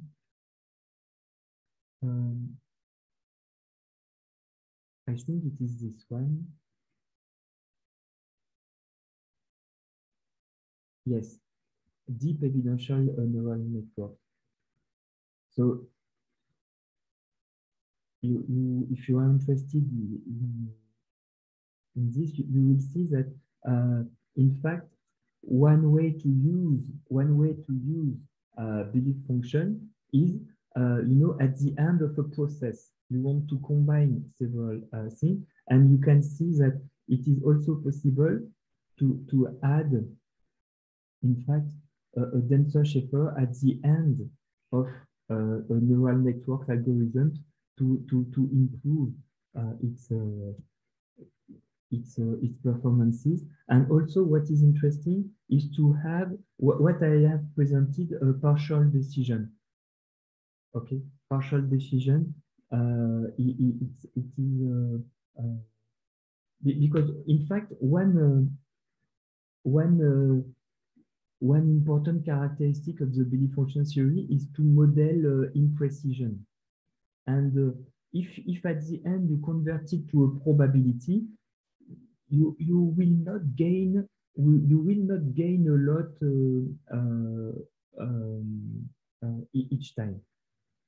In fact, it could be interesting sometime to consider partial decision and not in order to be informed about the fact that the truth is not one element. There are many possibilities to have a second change, second element. So to sum up, if you, so here, to start learning belief function, I would start with, in fact, you go to,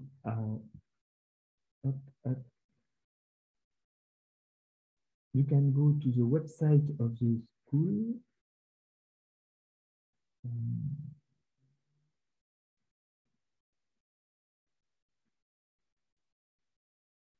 Here, so I give you.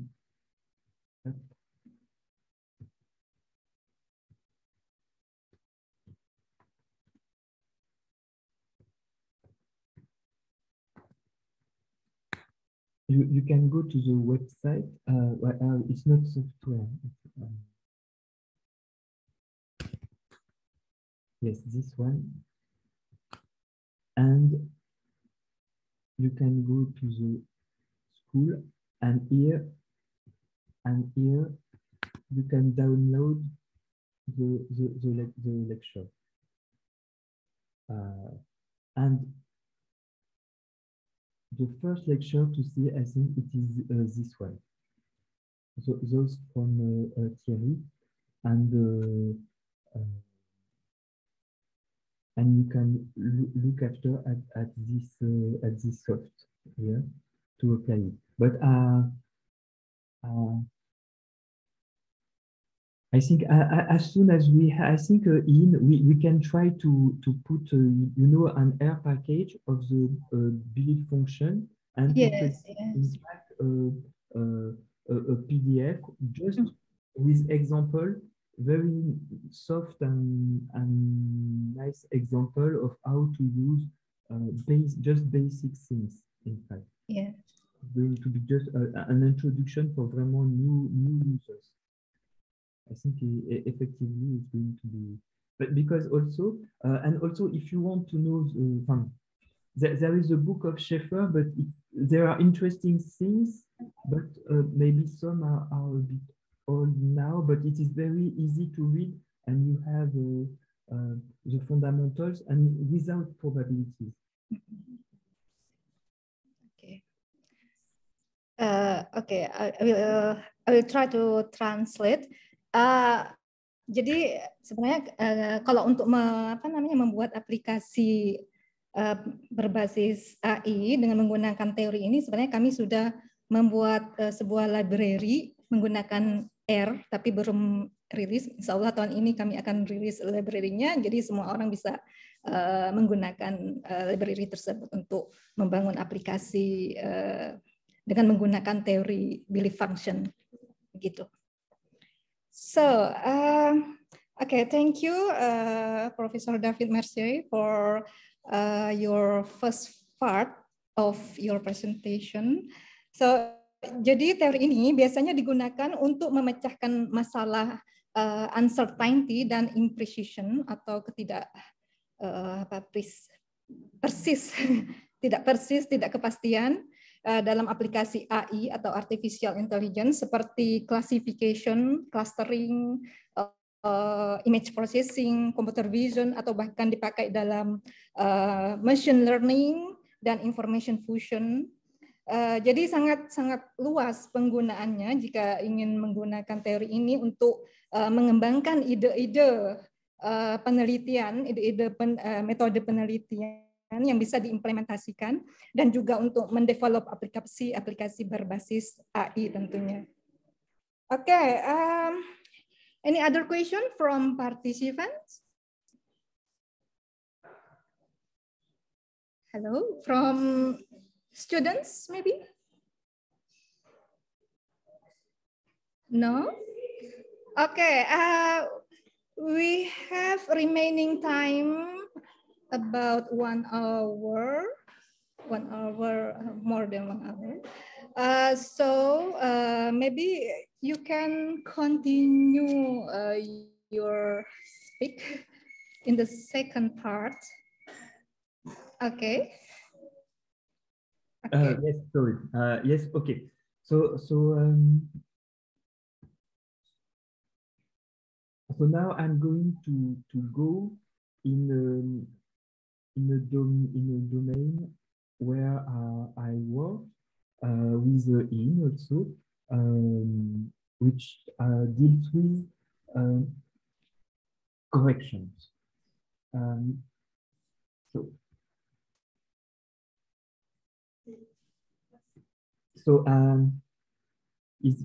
We are going to go deeper in the theory. I'm going to try to be as clear as possible. So, what's the problem? So here, in fact, I am in the case where we have a piece of information. So you have a problem, and to solve your problem, you have a sensor. For example, you want to know what is in front of the car. You have a LiDAR sensor telling you that there is an obstacle, there is a car in front of your car, etc. But for a piece of information to be useful, is that it has to be interpreted with respect to the quality of the source. If a source tells something not interesting, it will be unusable. So it is not an easy task. For example, problem 1, the quality of a source may come in many cases. For example, it can be reliable, unreliable, biased, untrustful. And the quality of the source may only be known with some uncertainty also. It can be partially reliable, partially biased, partially untrustful, so difficult.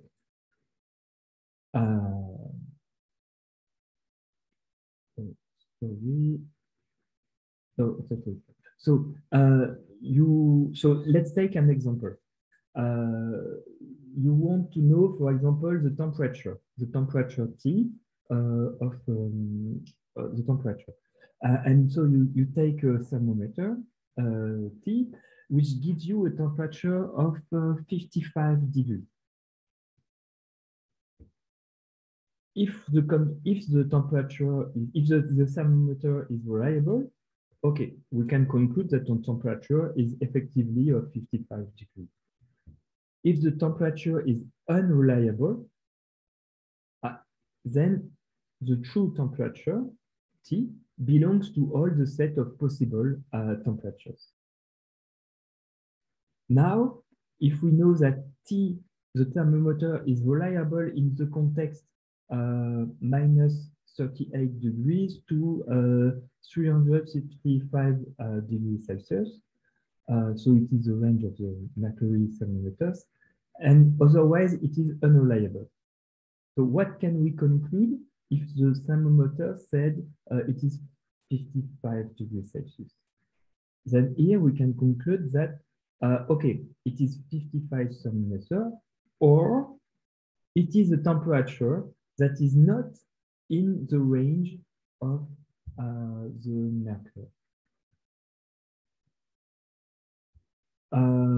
Now we can also have some partially reliable things, as the thermometer is partially reliable with 1 degree, which means that when it gives a temperature T, the true one is between T minus 1 and T plus 1.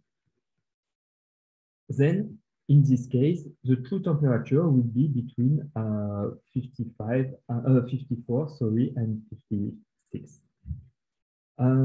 You can also be biased of 1 degree. So here, in fact, here it is not partially reliable, it is a bias. You have to, the true one is T plus 1 degree, etc. So you can imagine plenty of different source qualities.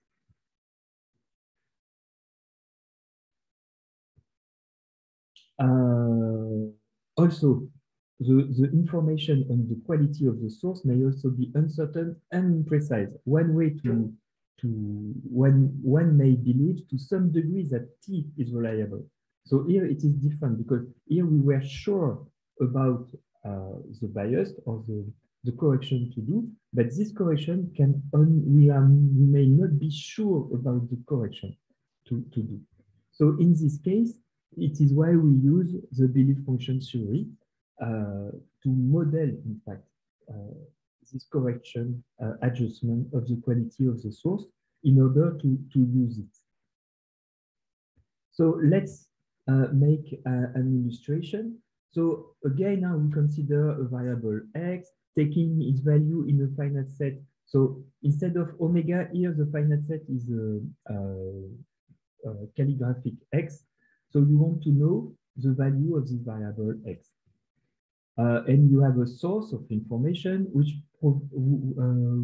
provides a piece of information which is represented as a mass function. So here, it is a classical notation for a mass function where you put in curly braces the variable. Here it is the source S, and here the frame of discernment calligraphic X. So a source of information N. And now you have some what we call meta-knowledge about the information and the quality of the source. Is it reliable, truthful, biased? And the frame dealing with the quality of the source is called H, okay, and is denoted by H. H is the set of possible states of S. So we have two frames. X, the frame of the truth, and H, the possible states of S. And the question is how to correct the mass function according to the information on H. So the main objective of this presentation is not to go deeper, but to give you an overview of correction models and their justification and derivation. Okay. Because, in fact, belief functions, also an important thing, belief function is a mathematical theory. So all the things can be justified axiomatically with proposition, etc. I say this because, in fact, in our community, we have two particular kind of researchers, but again, I do not want to oppose them. But in fact, I just say that you can make some theoretical works on belief function, and you can make some applications works. And one point of this theory is to be usable in practice. Okay. And in practice, we often have to adjust the model with some particular kind of things for the application. Okay. For example, when we build belief function, we can say that we built an arbitrary belief function, and it is sometimes in application it is okay. We have decided this. Okay. So the main objective, so it is to give you an overview of correction model as well as their justification and derivations. So, and to show how to automatically learn them. So it is kind of a work that in fact, we do this with and it will show you the illustration of the flexibility and expressivity power of the belief function theory. Sorry, so here's the outline of my presentation. I'm going to present, so the first way to correct a mass function, historically, it is called the discounting operation. And then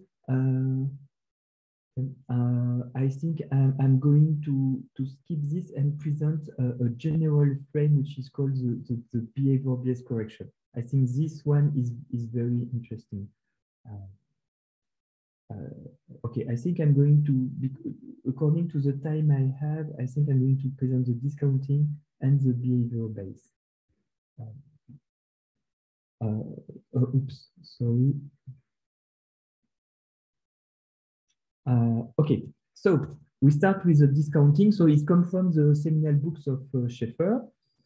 The discounting of a mass function M is defined by this formula. In fact, we have a discount rate alpha belonging to 0, 1. And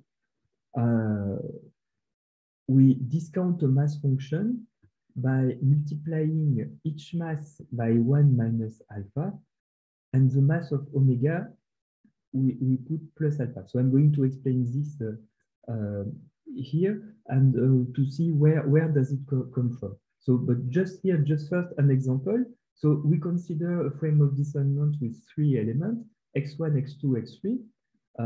For example, we have a mass 0.2 on x1, a mass 0.4 on x2, and a mass 0.4 on x1, x2. And we use a discount rate equal to 2.2. Then what arrives is this. The mass given to x1 was originally of 0.2, and it is weakened lower. The value now is smaller, and it is 0.16.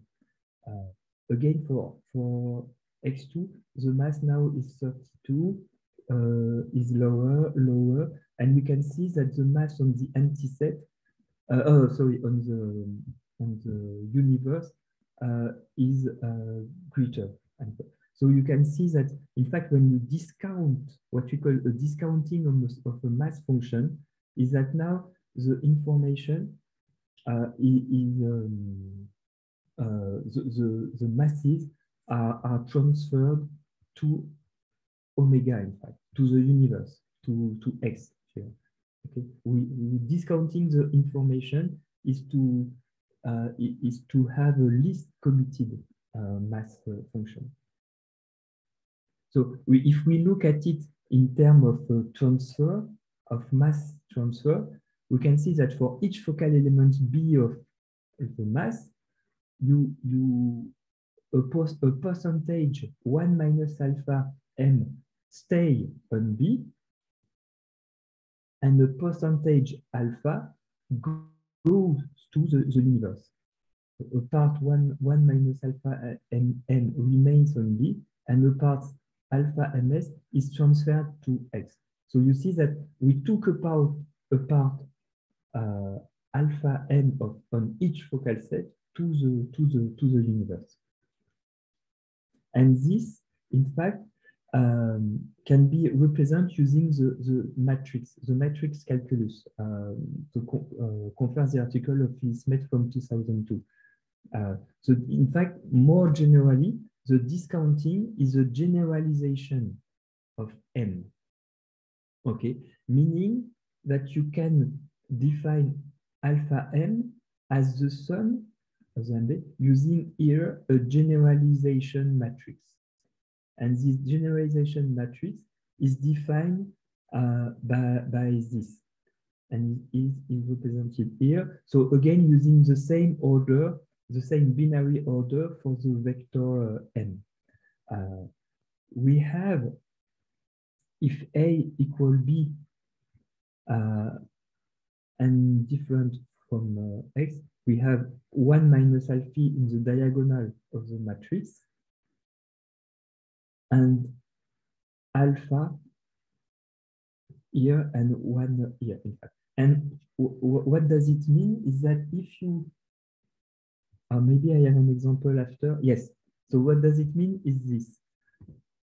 So we consider the same mass function defining as 0.2 for x1, 0.4 for x2, and 0.4 for x1, h2. If we want to compute the discounting mass function, you just have to multiply the generalization matrix by this mass function. So here it is the generalized matrix associated with the discounting. So beta is equal to 1 minus alpha and is equal here to 0.8.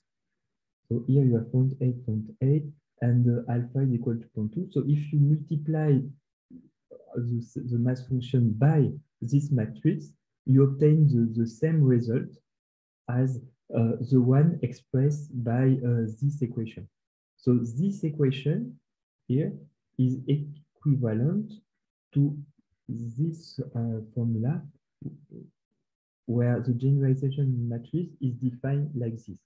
So again, 1 minus alpha, you can call it beta, and we have this expression. Okay? So that's why, in fact, for the implementation of mass function, it is very convenient to use this matrix notation. Now, where does it come from? In fact, this how can we justify this discounting, which was introduced by Shafer in an intuitive way? The intuition between this is that you want to keep a percentage beta of the mass on the masses, and you transfer on omega, on the universe, which is x here, you transfer a percentage alpha. So this was the original idea of Shafer. But what I want to show here is that you have an idea, but you have in this theory some model to make inference. And here it is, so in 1903, so some years later, Smets proposed a first theoretical justification, in fact, of this discounting. And in this justification, so we have the source outputting this value ms, and the meta-knowledge can be represented like this. We know that the source is reliable or not reliable. Okay, so our state of belief for the universe about the reliability is going to be composed of just two elements. Or, meaning that the source is reliable, and not or, meaning that the source is not reliable. If the source is reliable, then I keep what it outputs. If the source is not reliable, then I cannot conclude anything, so it is the ignorance. And in fact, you have a degree or that the source, a degree 1 minus alpha that the source is reliable, and you don't know with a degree alpha. And here, in fact, it is a conditional mass function, as well as you have a probability mass function. I do not have presented it. I'm going to present it very rapidly here. In fact, we see that M, sorry.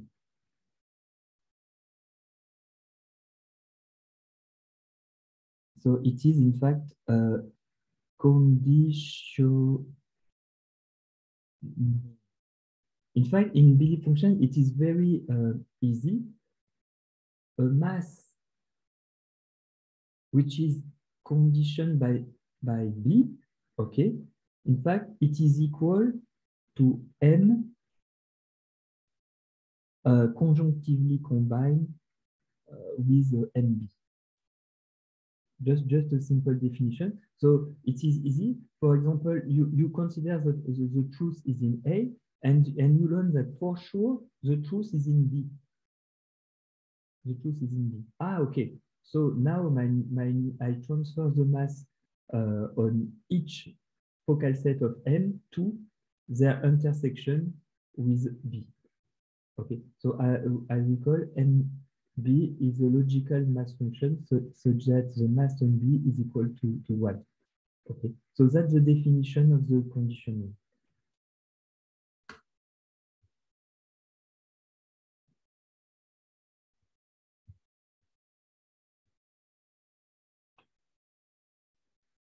And then the discounting is formally defined by this formula. So I'm going to explain it.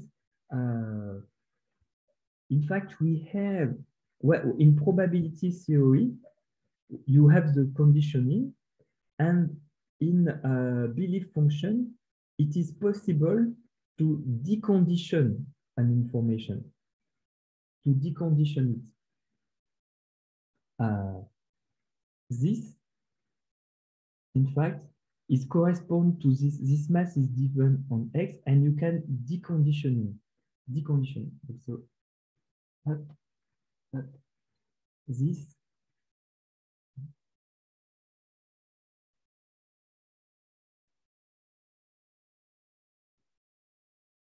in fact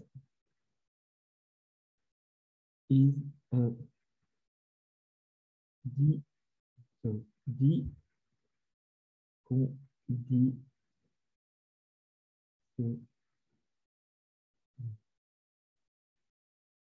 so you can decondition the information. It means that you have a conditional mass function, for example, on B, and you want to retrieve a mass function that would give the same if condition.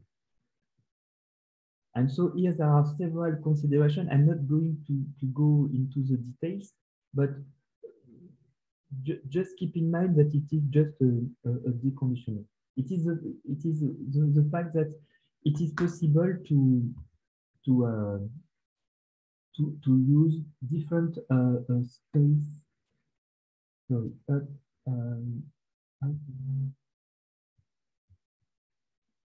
I see. Okay. So I understand that here it is a bit difficult here. So you can do this kind of mathematical things with belief function.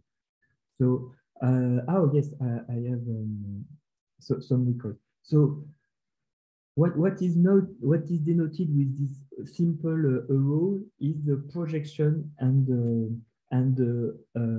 marginalization and extension.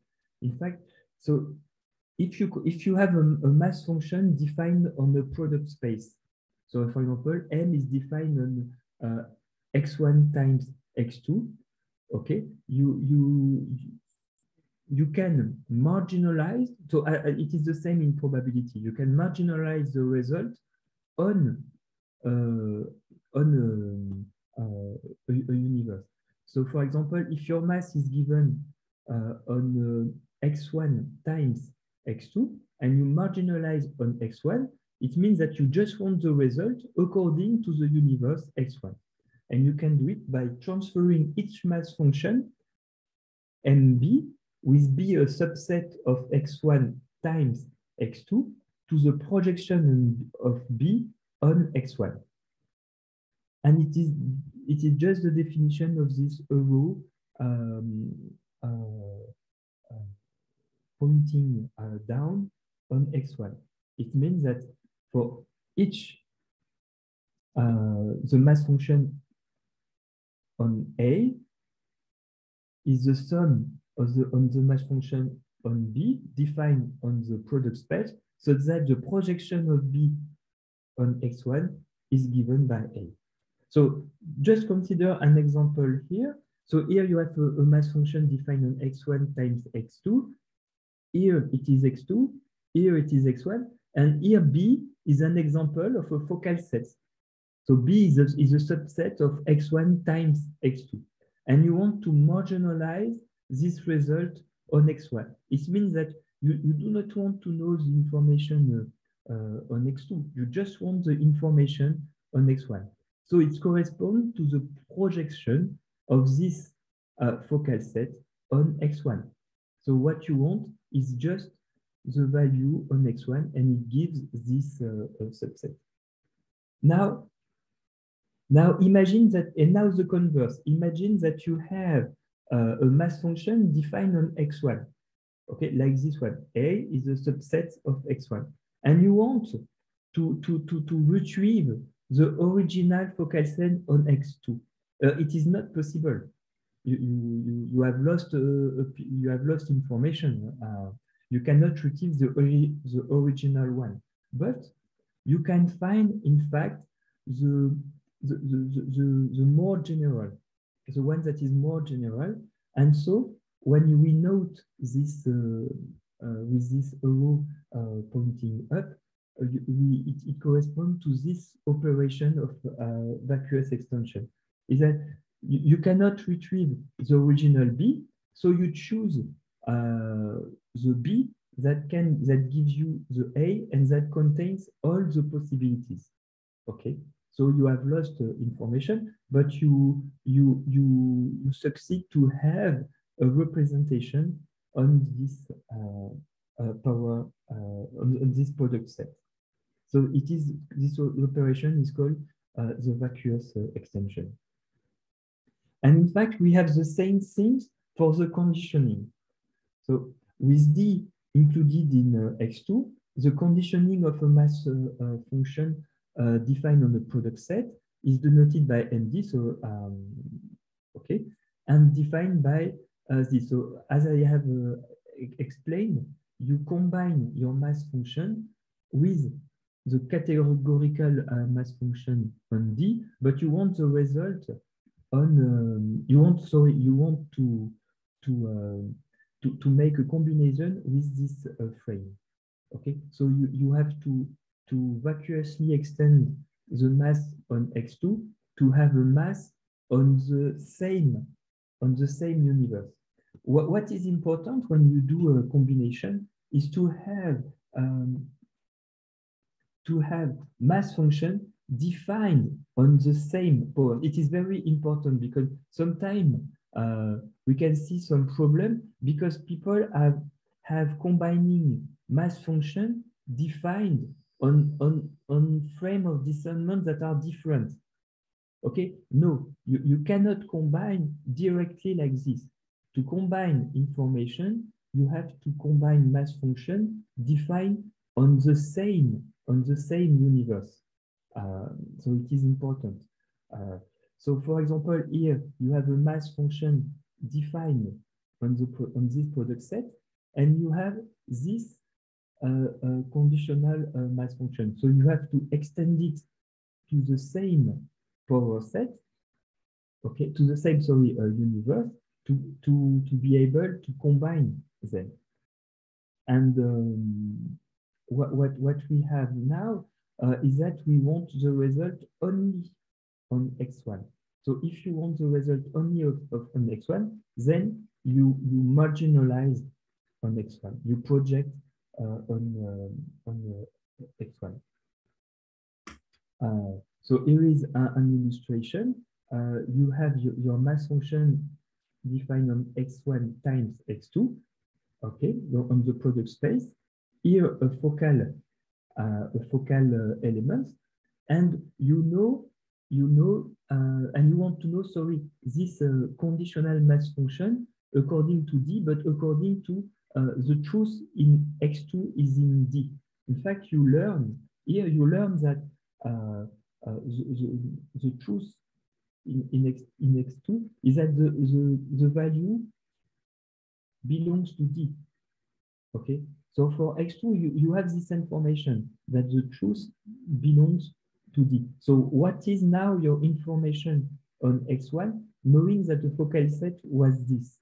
But then it is given by this formula, which is in fact that you actually extend this. So it is what is represented by this element here. This here correspond to the focal element of this mass function, in fact. And now you combine conjunctively with the mass function. So the mass is going to the intersection of B and D times theta 1, and you project it on x1 to have the result here. Okay, so this is an illustration on how you can mix information represented on different universe by playing with the product space. Okay.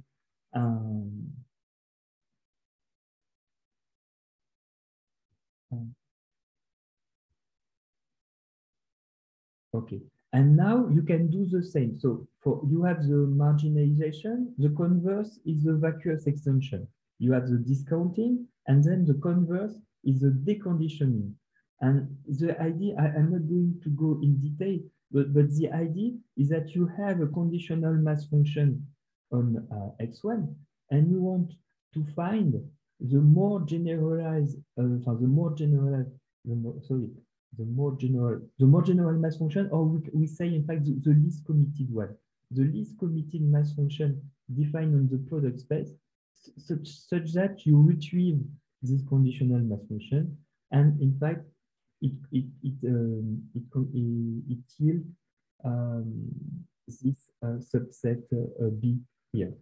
So to summarize, in fact, in belief function we have marginalization, vacuous extension, conditioning, and a deconditioning. Okay, it means that it allows us to transfer the information on different spaces, which is in fact very convenient in practice. So it allows us to compute this discounting expression. So we are not going to do the computation. In fact, you can see this in this. In fact, in this article, you have it is computation. You compute and you have this result. Yes, a remark, a simpler expression. Instead of writing things like that, you can write them like this. Alpha n, so it is the expression, this is the discounting of n with the degree alpha, is equal to 1 minus alpha, this one, plus alpha, the categorical mass function on x. Okay, m of x is equal 1, and in fact, this expression is the same as this. Because here, in fact, you multiply each element of m, and you make plus alpha the element of x, but you only have a mass equal to 1 for x. So you have this for x, and you have this plus 0 for all the other elements.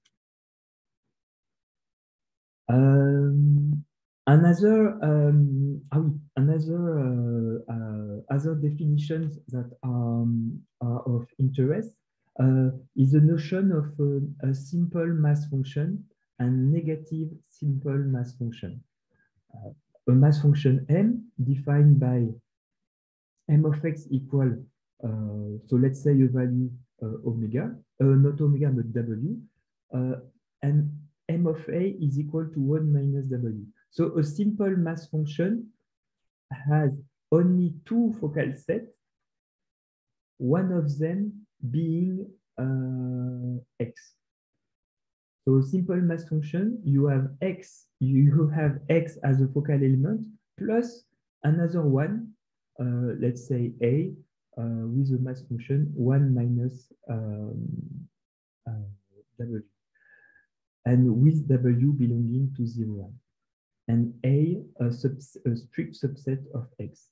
And this simple mass function can be conveniently noted as a to the power w, and it is called a simple mass function, and you can represent it like this. So simple mass function, you have two focal elements, the universe with the mass omega w, sorry, and A with a mass 1 minus W.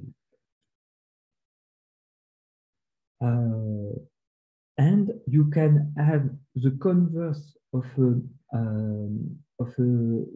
simple mass function, which is a mass with a mass function with the empty set as a focal element, and another set A with another focal element, and it can be denoted by A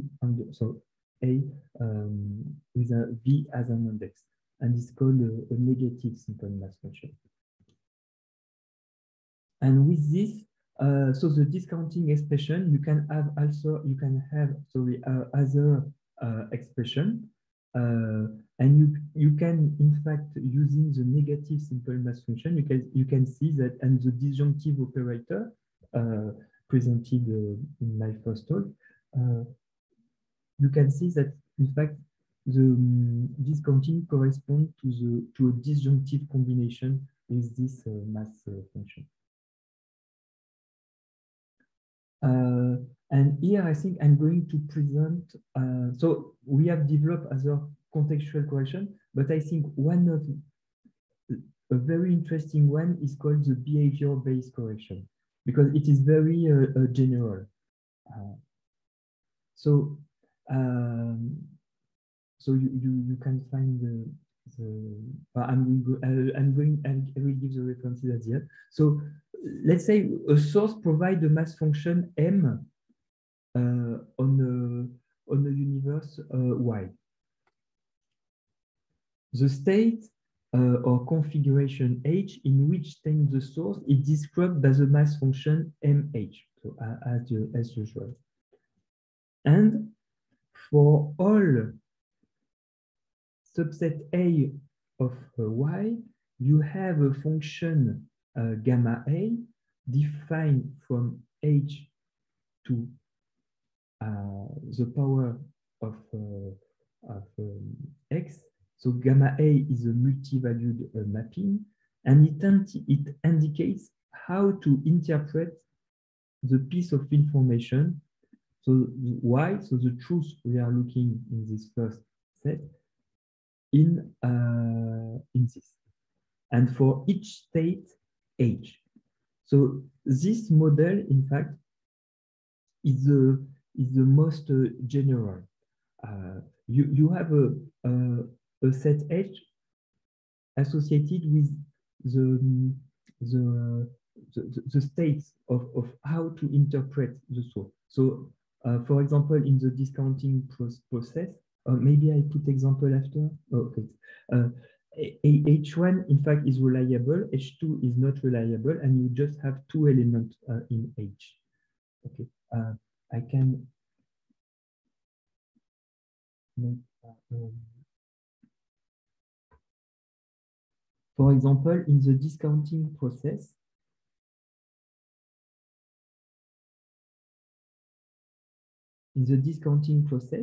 you have in H, you have two elements. R, the source is reliable, and not R, the source is not reliable. So R and not R. And here you have X, and if the source is reliable, then you keep what it said. So if, for example, if it said this part, you keep the same. And if it's not so reliable, you transfer it to the whole frame. For the discounting case, in fact, it corresponds to this. Okay, but so this is why it is a very general model, and I give here some example. So we consider again our thermometer, and we consider a thermometer that can be reliable. So what it outputs is correct. Approximately reliable if it provides a temperature T, the true one is T minus 1, T or T plus 1. Or unreliable, what it outputs is incorrect. So in this model, so we have X equal to Y is equal to X. It corresponds to the set of temperature. the state H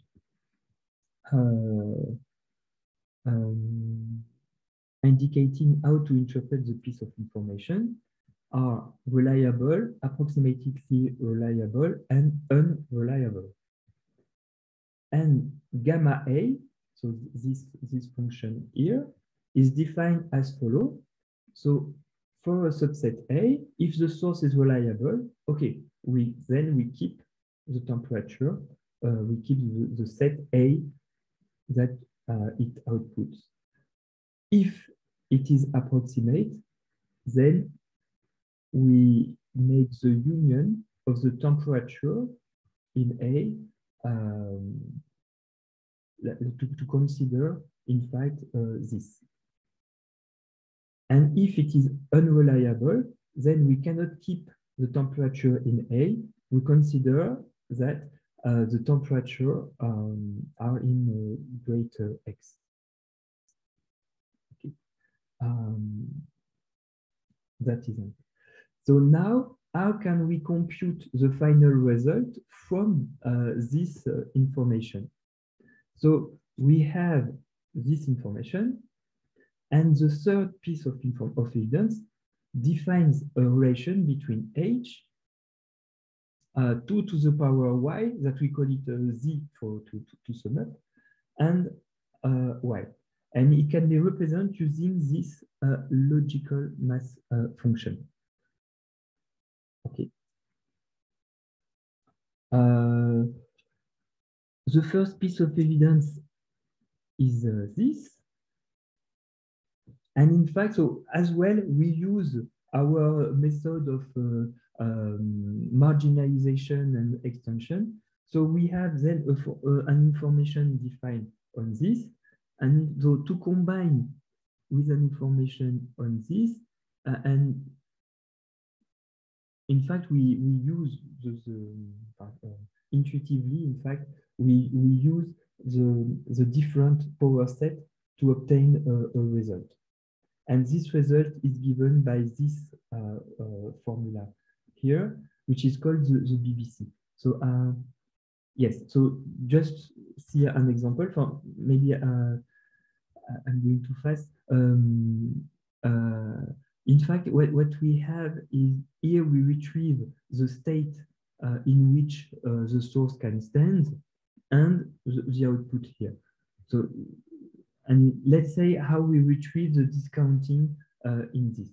So here it is a very general one where your final decision, you want the information on Y, and you have originally an information on Y, but in the discounting we have the same frame of descendant.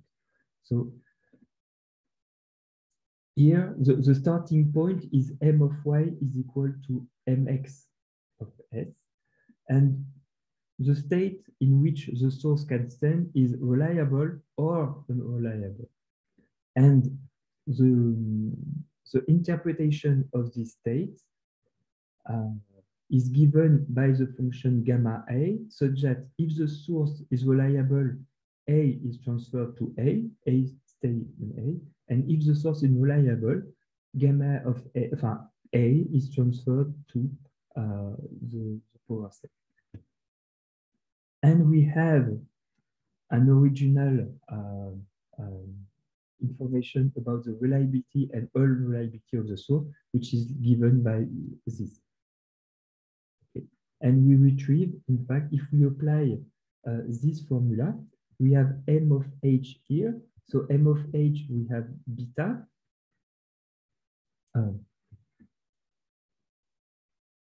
Beta. And if I go back here, beta m of h times the sum of the masses, the game of a. Donc, so for example, reliable, we keep the mass if we are reliable. So m of me times this, we retrieve in fact here ms. And unreliable alpha, it corresponds to this. We have here alpha times the sum of the masses, and here we always transfer to x, so we have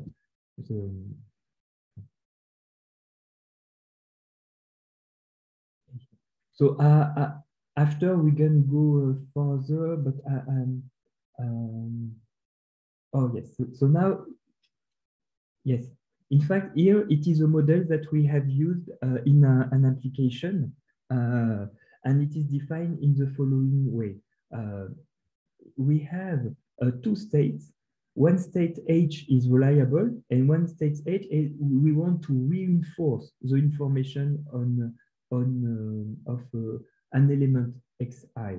Okay, so we define this gamma, and we have the fact to be reliable, which is equal to beta, and the fact to reinforce a particular element of the element of the prime is equal to alpha, and we have this formula.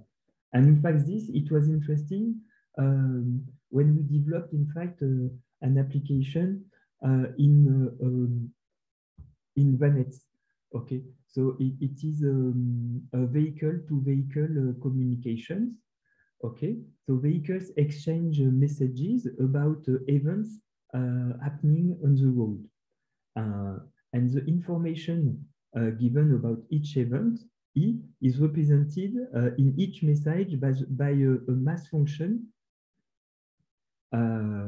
where an event exists on the road, or this event doesn't exist on the road. For example, if you, I don't know if you are using Waze in Indonesia. Yes. Do you have Waze? Yes, but not always using Waze. Usually, Google Okay. direction is enough. Okay. Not Okay. Waze. So it was during a project we were using an application where you talk about how it exists an element of the road, and so the frame of this sentence was this for event E exists, and this doesn't exist for the event E doesn't exist on the road. And we had two strategies for modeling messages agings about, for example, accident of the road. Either we make a discounting between, we have a mass saying that we have an accident, but over time, we don't know if the accident is present. Okay, but we have also another strategy which was given by this formula, meaning that we have an accident and we have a mass function according to the accident, and over time we think the event is going to disappear, and so this can be modeled by this formula. We combine so we have a discount of the mass function plus alpha, the categorical mass function, on the fact that there is no accident. Okay.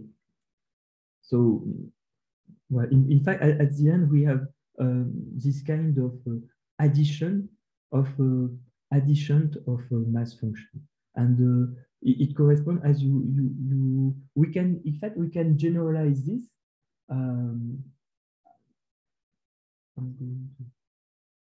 In fact, for example, if you have a situation M1, a situation M2, and a situation M3, you can define a mass function as I don't know, mu1 times M1 plus mu2 times M2 plus mu3 times M3, such that mu1 plus mu2 plus mu3 is equal to 1.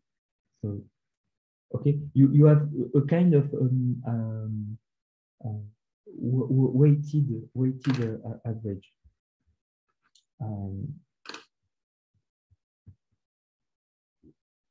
So it was an example of how concretely this kind of model can be simply used.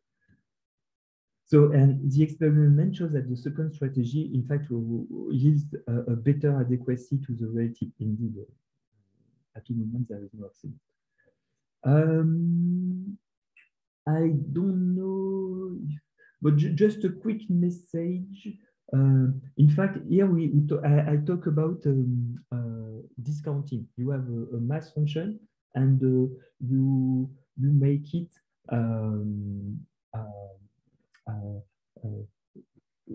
with a list commitment. And now we can talk about what in fact it is the subject of research of IN. It's about contextual correction.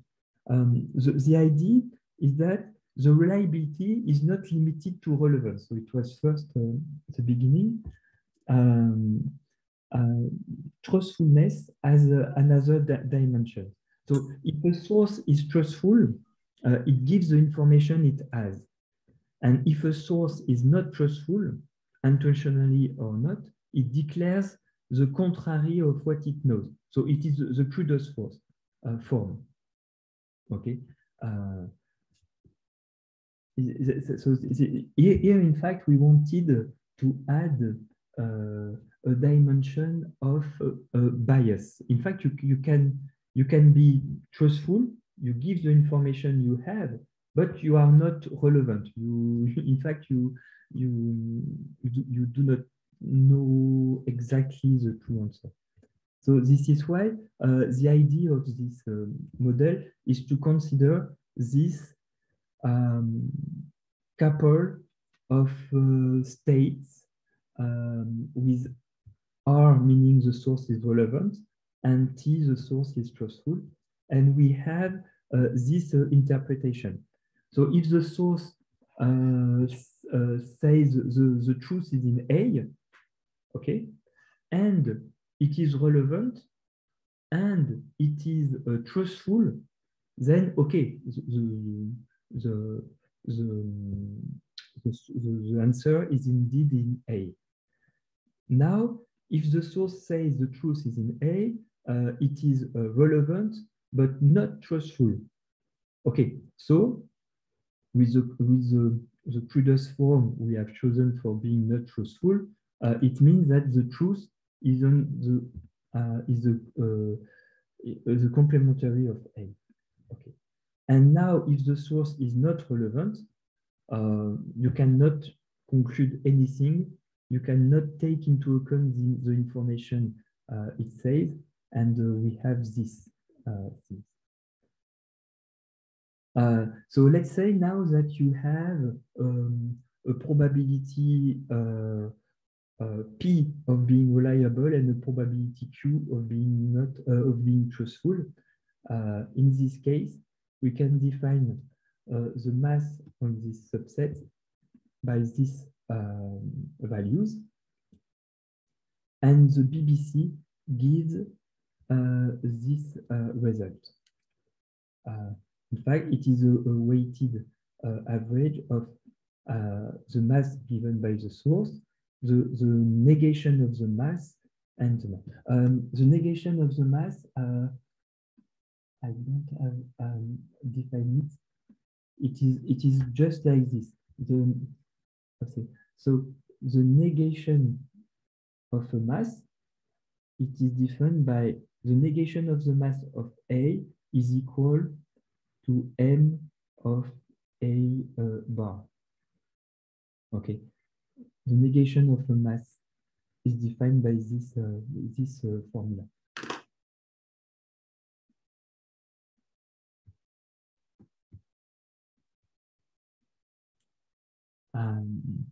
So not truthful corresponds to the assumption that the source is not truthful for all values. Okay, and we can be more subtle. In fact, for the lack of truthfulness, being that the source is not truthful for some values xi of x, and truthful for the other values. So we denote a state TA meaning that the source is truthful for the values in A and untruthful for the values in A bar. So TA, it means truthful for the values in A and untruthful for the values in A bar. State T corresponds to the state. So if the source is truthful, then it is truthful with the, so it is truthful for all the elements in X, so it corresponds to TX. If the source is not truthful, then it is truthful for the values in the empty set. So it corresponds to this element. Okay. Now suppose that the source indicates that the true value, the search true value, belongs to a subset B of X. And the source is in state TA. Okay, so truthful for the values in A, untruthful for the value in A bar. What can we conclude for X? So here, it is a representation of the set B. Okay, so here you have the element of X. Okay, and the element of X are represented here like this. So, and you know that the source is in state T, so truthful for the values in A.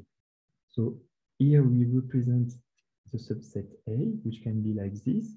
So, and here, if the source is truthful for the values in A, it means that what it says when the xi belongs to A is true. So we have this. And untruthful for the values in A bar. So in A bar, if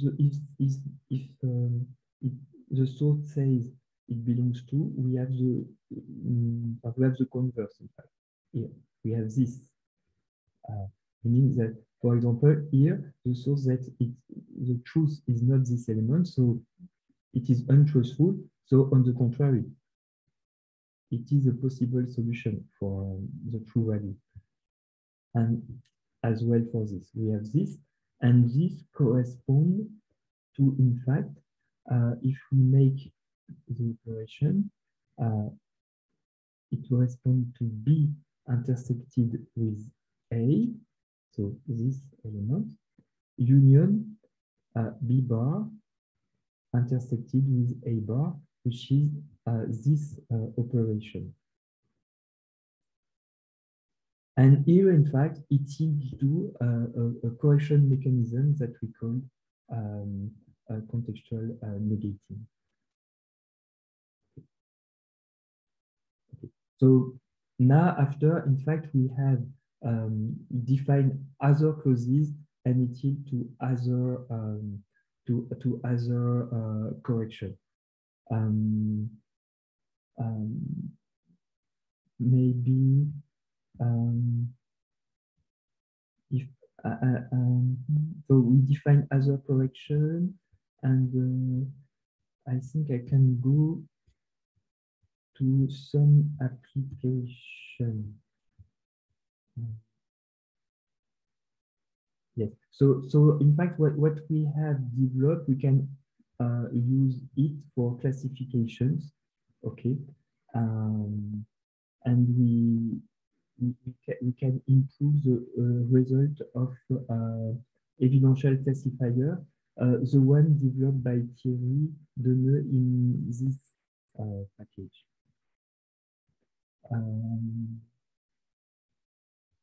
Oh yes, yeah. So as I said.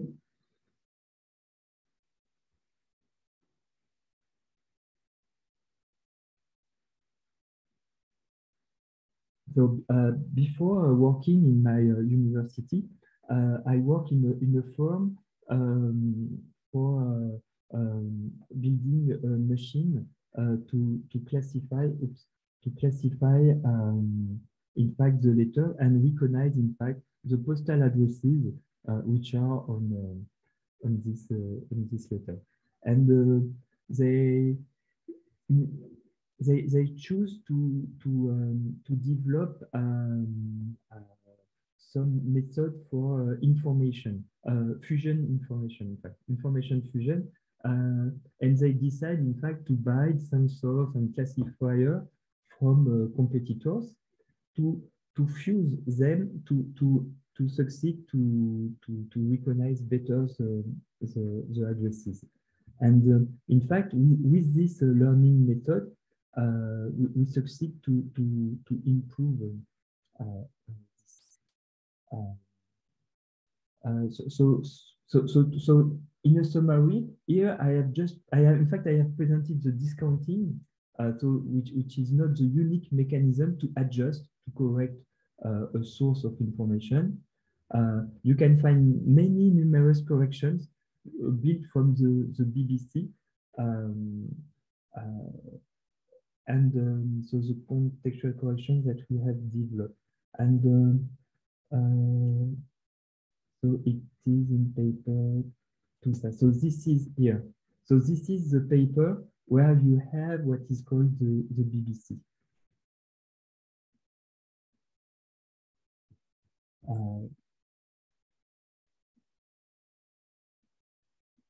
So I'm going to put it in the...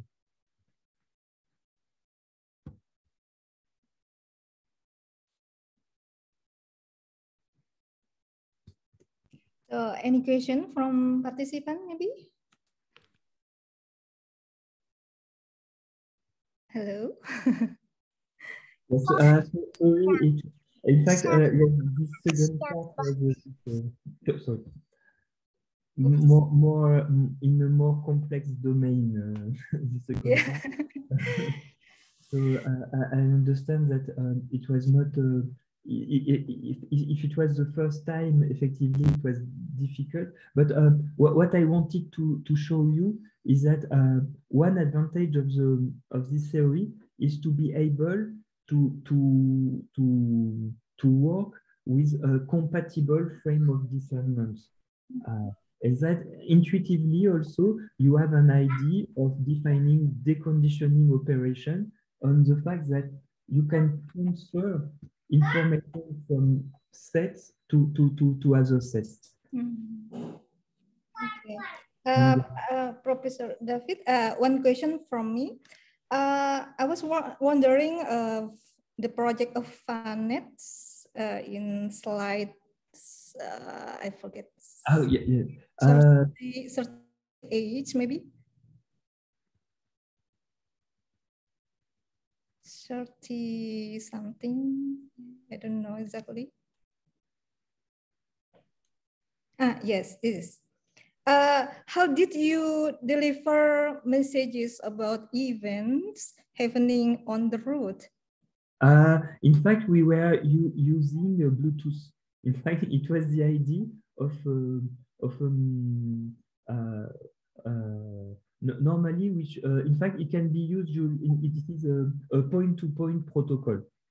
The idea was either a Wi-Fi or a Bluetooth. In fact, we had an engineer which had implemented it with Bluetooth. In fact, the idea was to make not a real application, but a maquette. I don't know how to say, a proof of concept. In fact, the idea was to develop a proof of concept that it was possible to instead of having messaging for sure, the idea was to put a value. I think I have the article.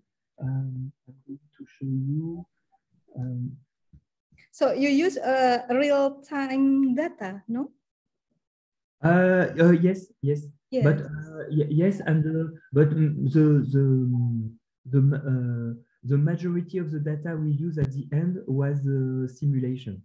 In fact, we developed a simulator, and it was just a 1 year engineer for trying to implement it as in fact a proof of concept. Okay.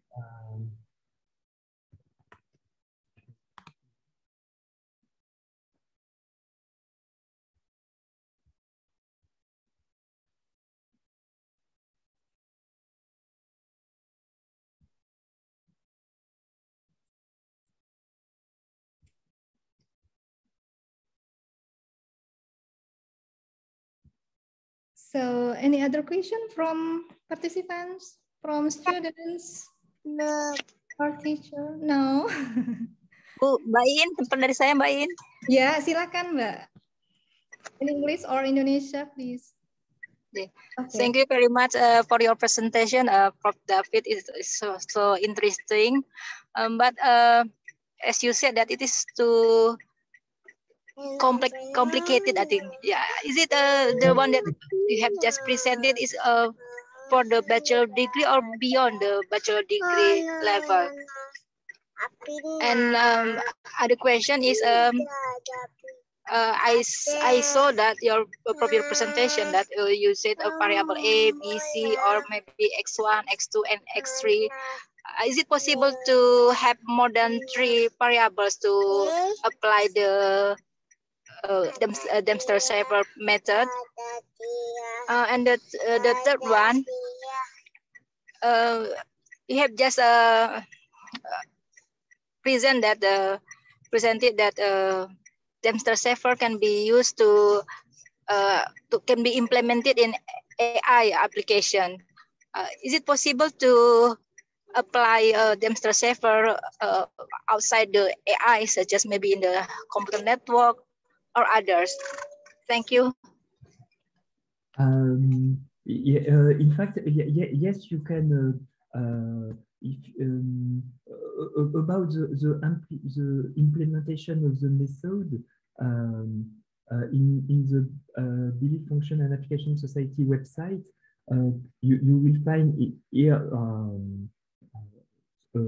software toolbox to implement, and for example, you can so there is also a first implementation in Python. Python is a very interesting program language that is used in plenty of domain, artificial intelligence, but also me, for example, I'm teaching networks. In fact, I'm IP address, TCP, UDP, and cyber defense. And this program language is also used to make some networks traffics. Okay, you have a library called SCAPI, which allows you to craft packets. Okay, and so the implementation of Python, sorry, is interesting,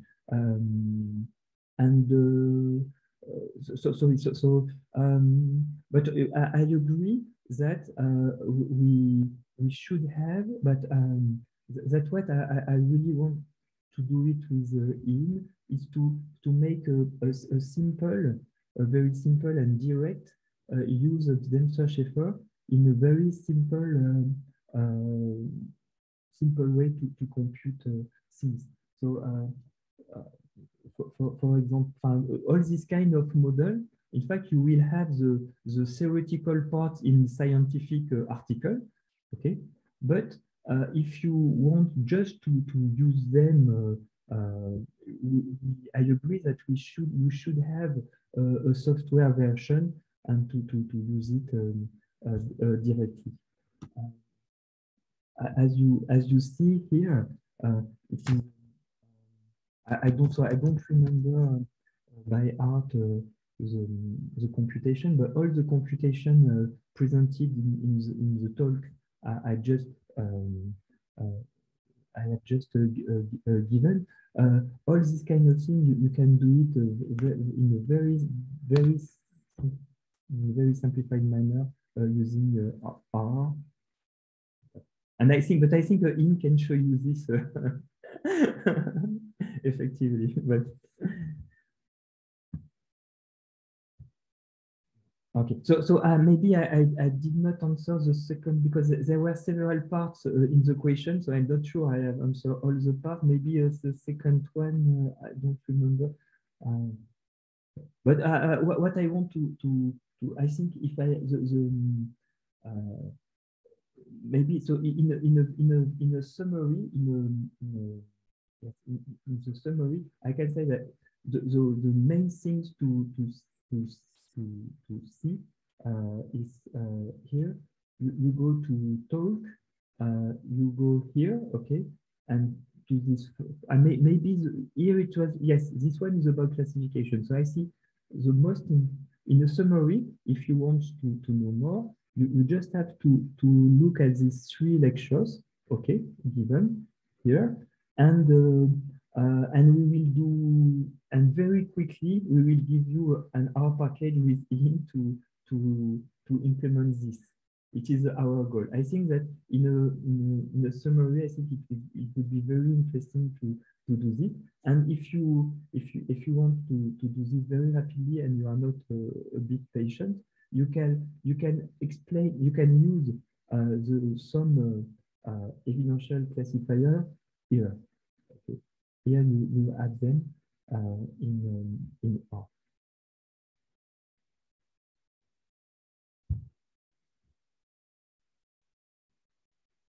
Your microphone in, if you have your microphone in. Your microphone, I can't hear you in. I can't hear you in. Okay, I don't know if you want to speak. Mikrofonnya Mbak Siti mati. I'm sorry, yes. Okay. Sorry, I just what I want to say. So if you want to compute, if you want to develop a application using this theory, you can use our library. So jadi kami sudah membangun sebuah library R, tapi belum dipublish sih. Mungkin tahun ini akan dipublish. Jadi terbuka untuk public open source. Begitu ya. Kita lihat waktu sudah jam 5 ya. Now time is over. If there is no more question, the lecture will be ended soon. And we would like to thank Professor David Mercier. Thank you for your thank you to you. It was potentially useful for us to develop new ideas of research, especially for those who are interested in artificial intelligence.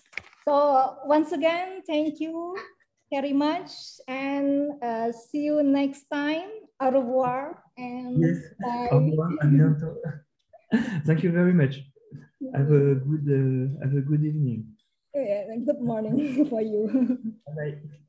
Bye.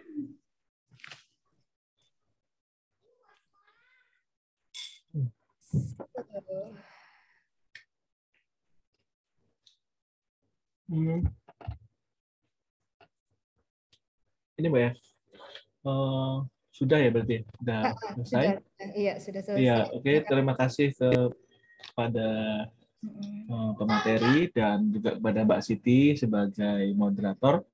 Memang menariknya materi ini nanti kita bisa pelajari lagi. Nanti memang tidak harus langsung dipahami pada saat ini, karena nanti ada rekamannya dan harus dipelajari pelan-pelan. Tapi sangat potensinya sangat bagus untuk riset, dan mungkin kalau yang deskripsi atau tesis ini bisa jadikan sebagai alternatif yang sangat bagus sekali menurut saya juga. Nah, nanti dari panitia akan ada rekamannya dan akan kita berikan kepada peserta juga rekamannya dan diposting di website juga dan di-upload di website gitu. Mungkin begitu saja dari panitia, Mbak Siti. Kalau sudah mungkin kita bisa sudahi dulu ya. Terima kasih. Assalamualaikum warahmatullahi wabarakatuh. Terima kasih Mbak In. Oke, makasih Bu. Untuk ininya presentasinya nanti saya kirimkan ya Mbak Siti. Iya. Terima kasih. Mungkin para peserta boleh sudah bisa keluar ruangan, silahkan. Nanti segera saya end ininya roomnya. Sudah jam 5.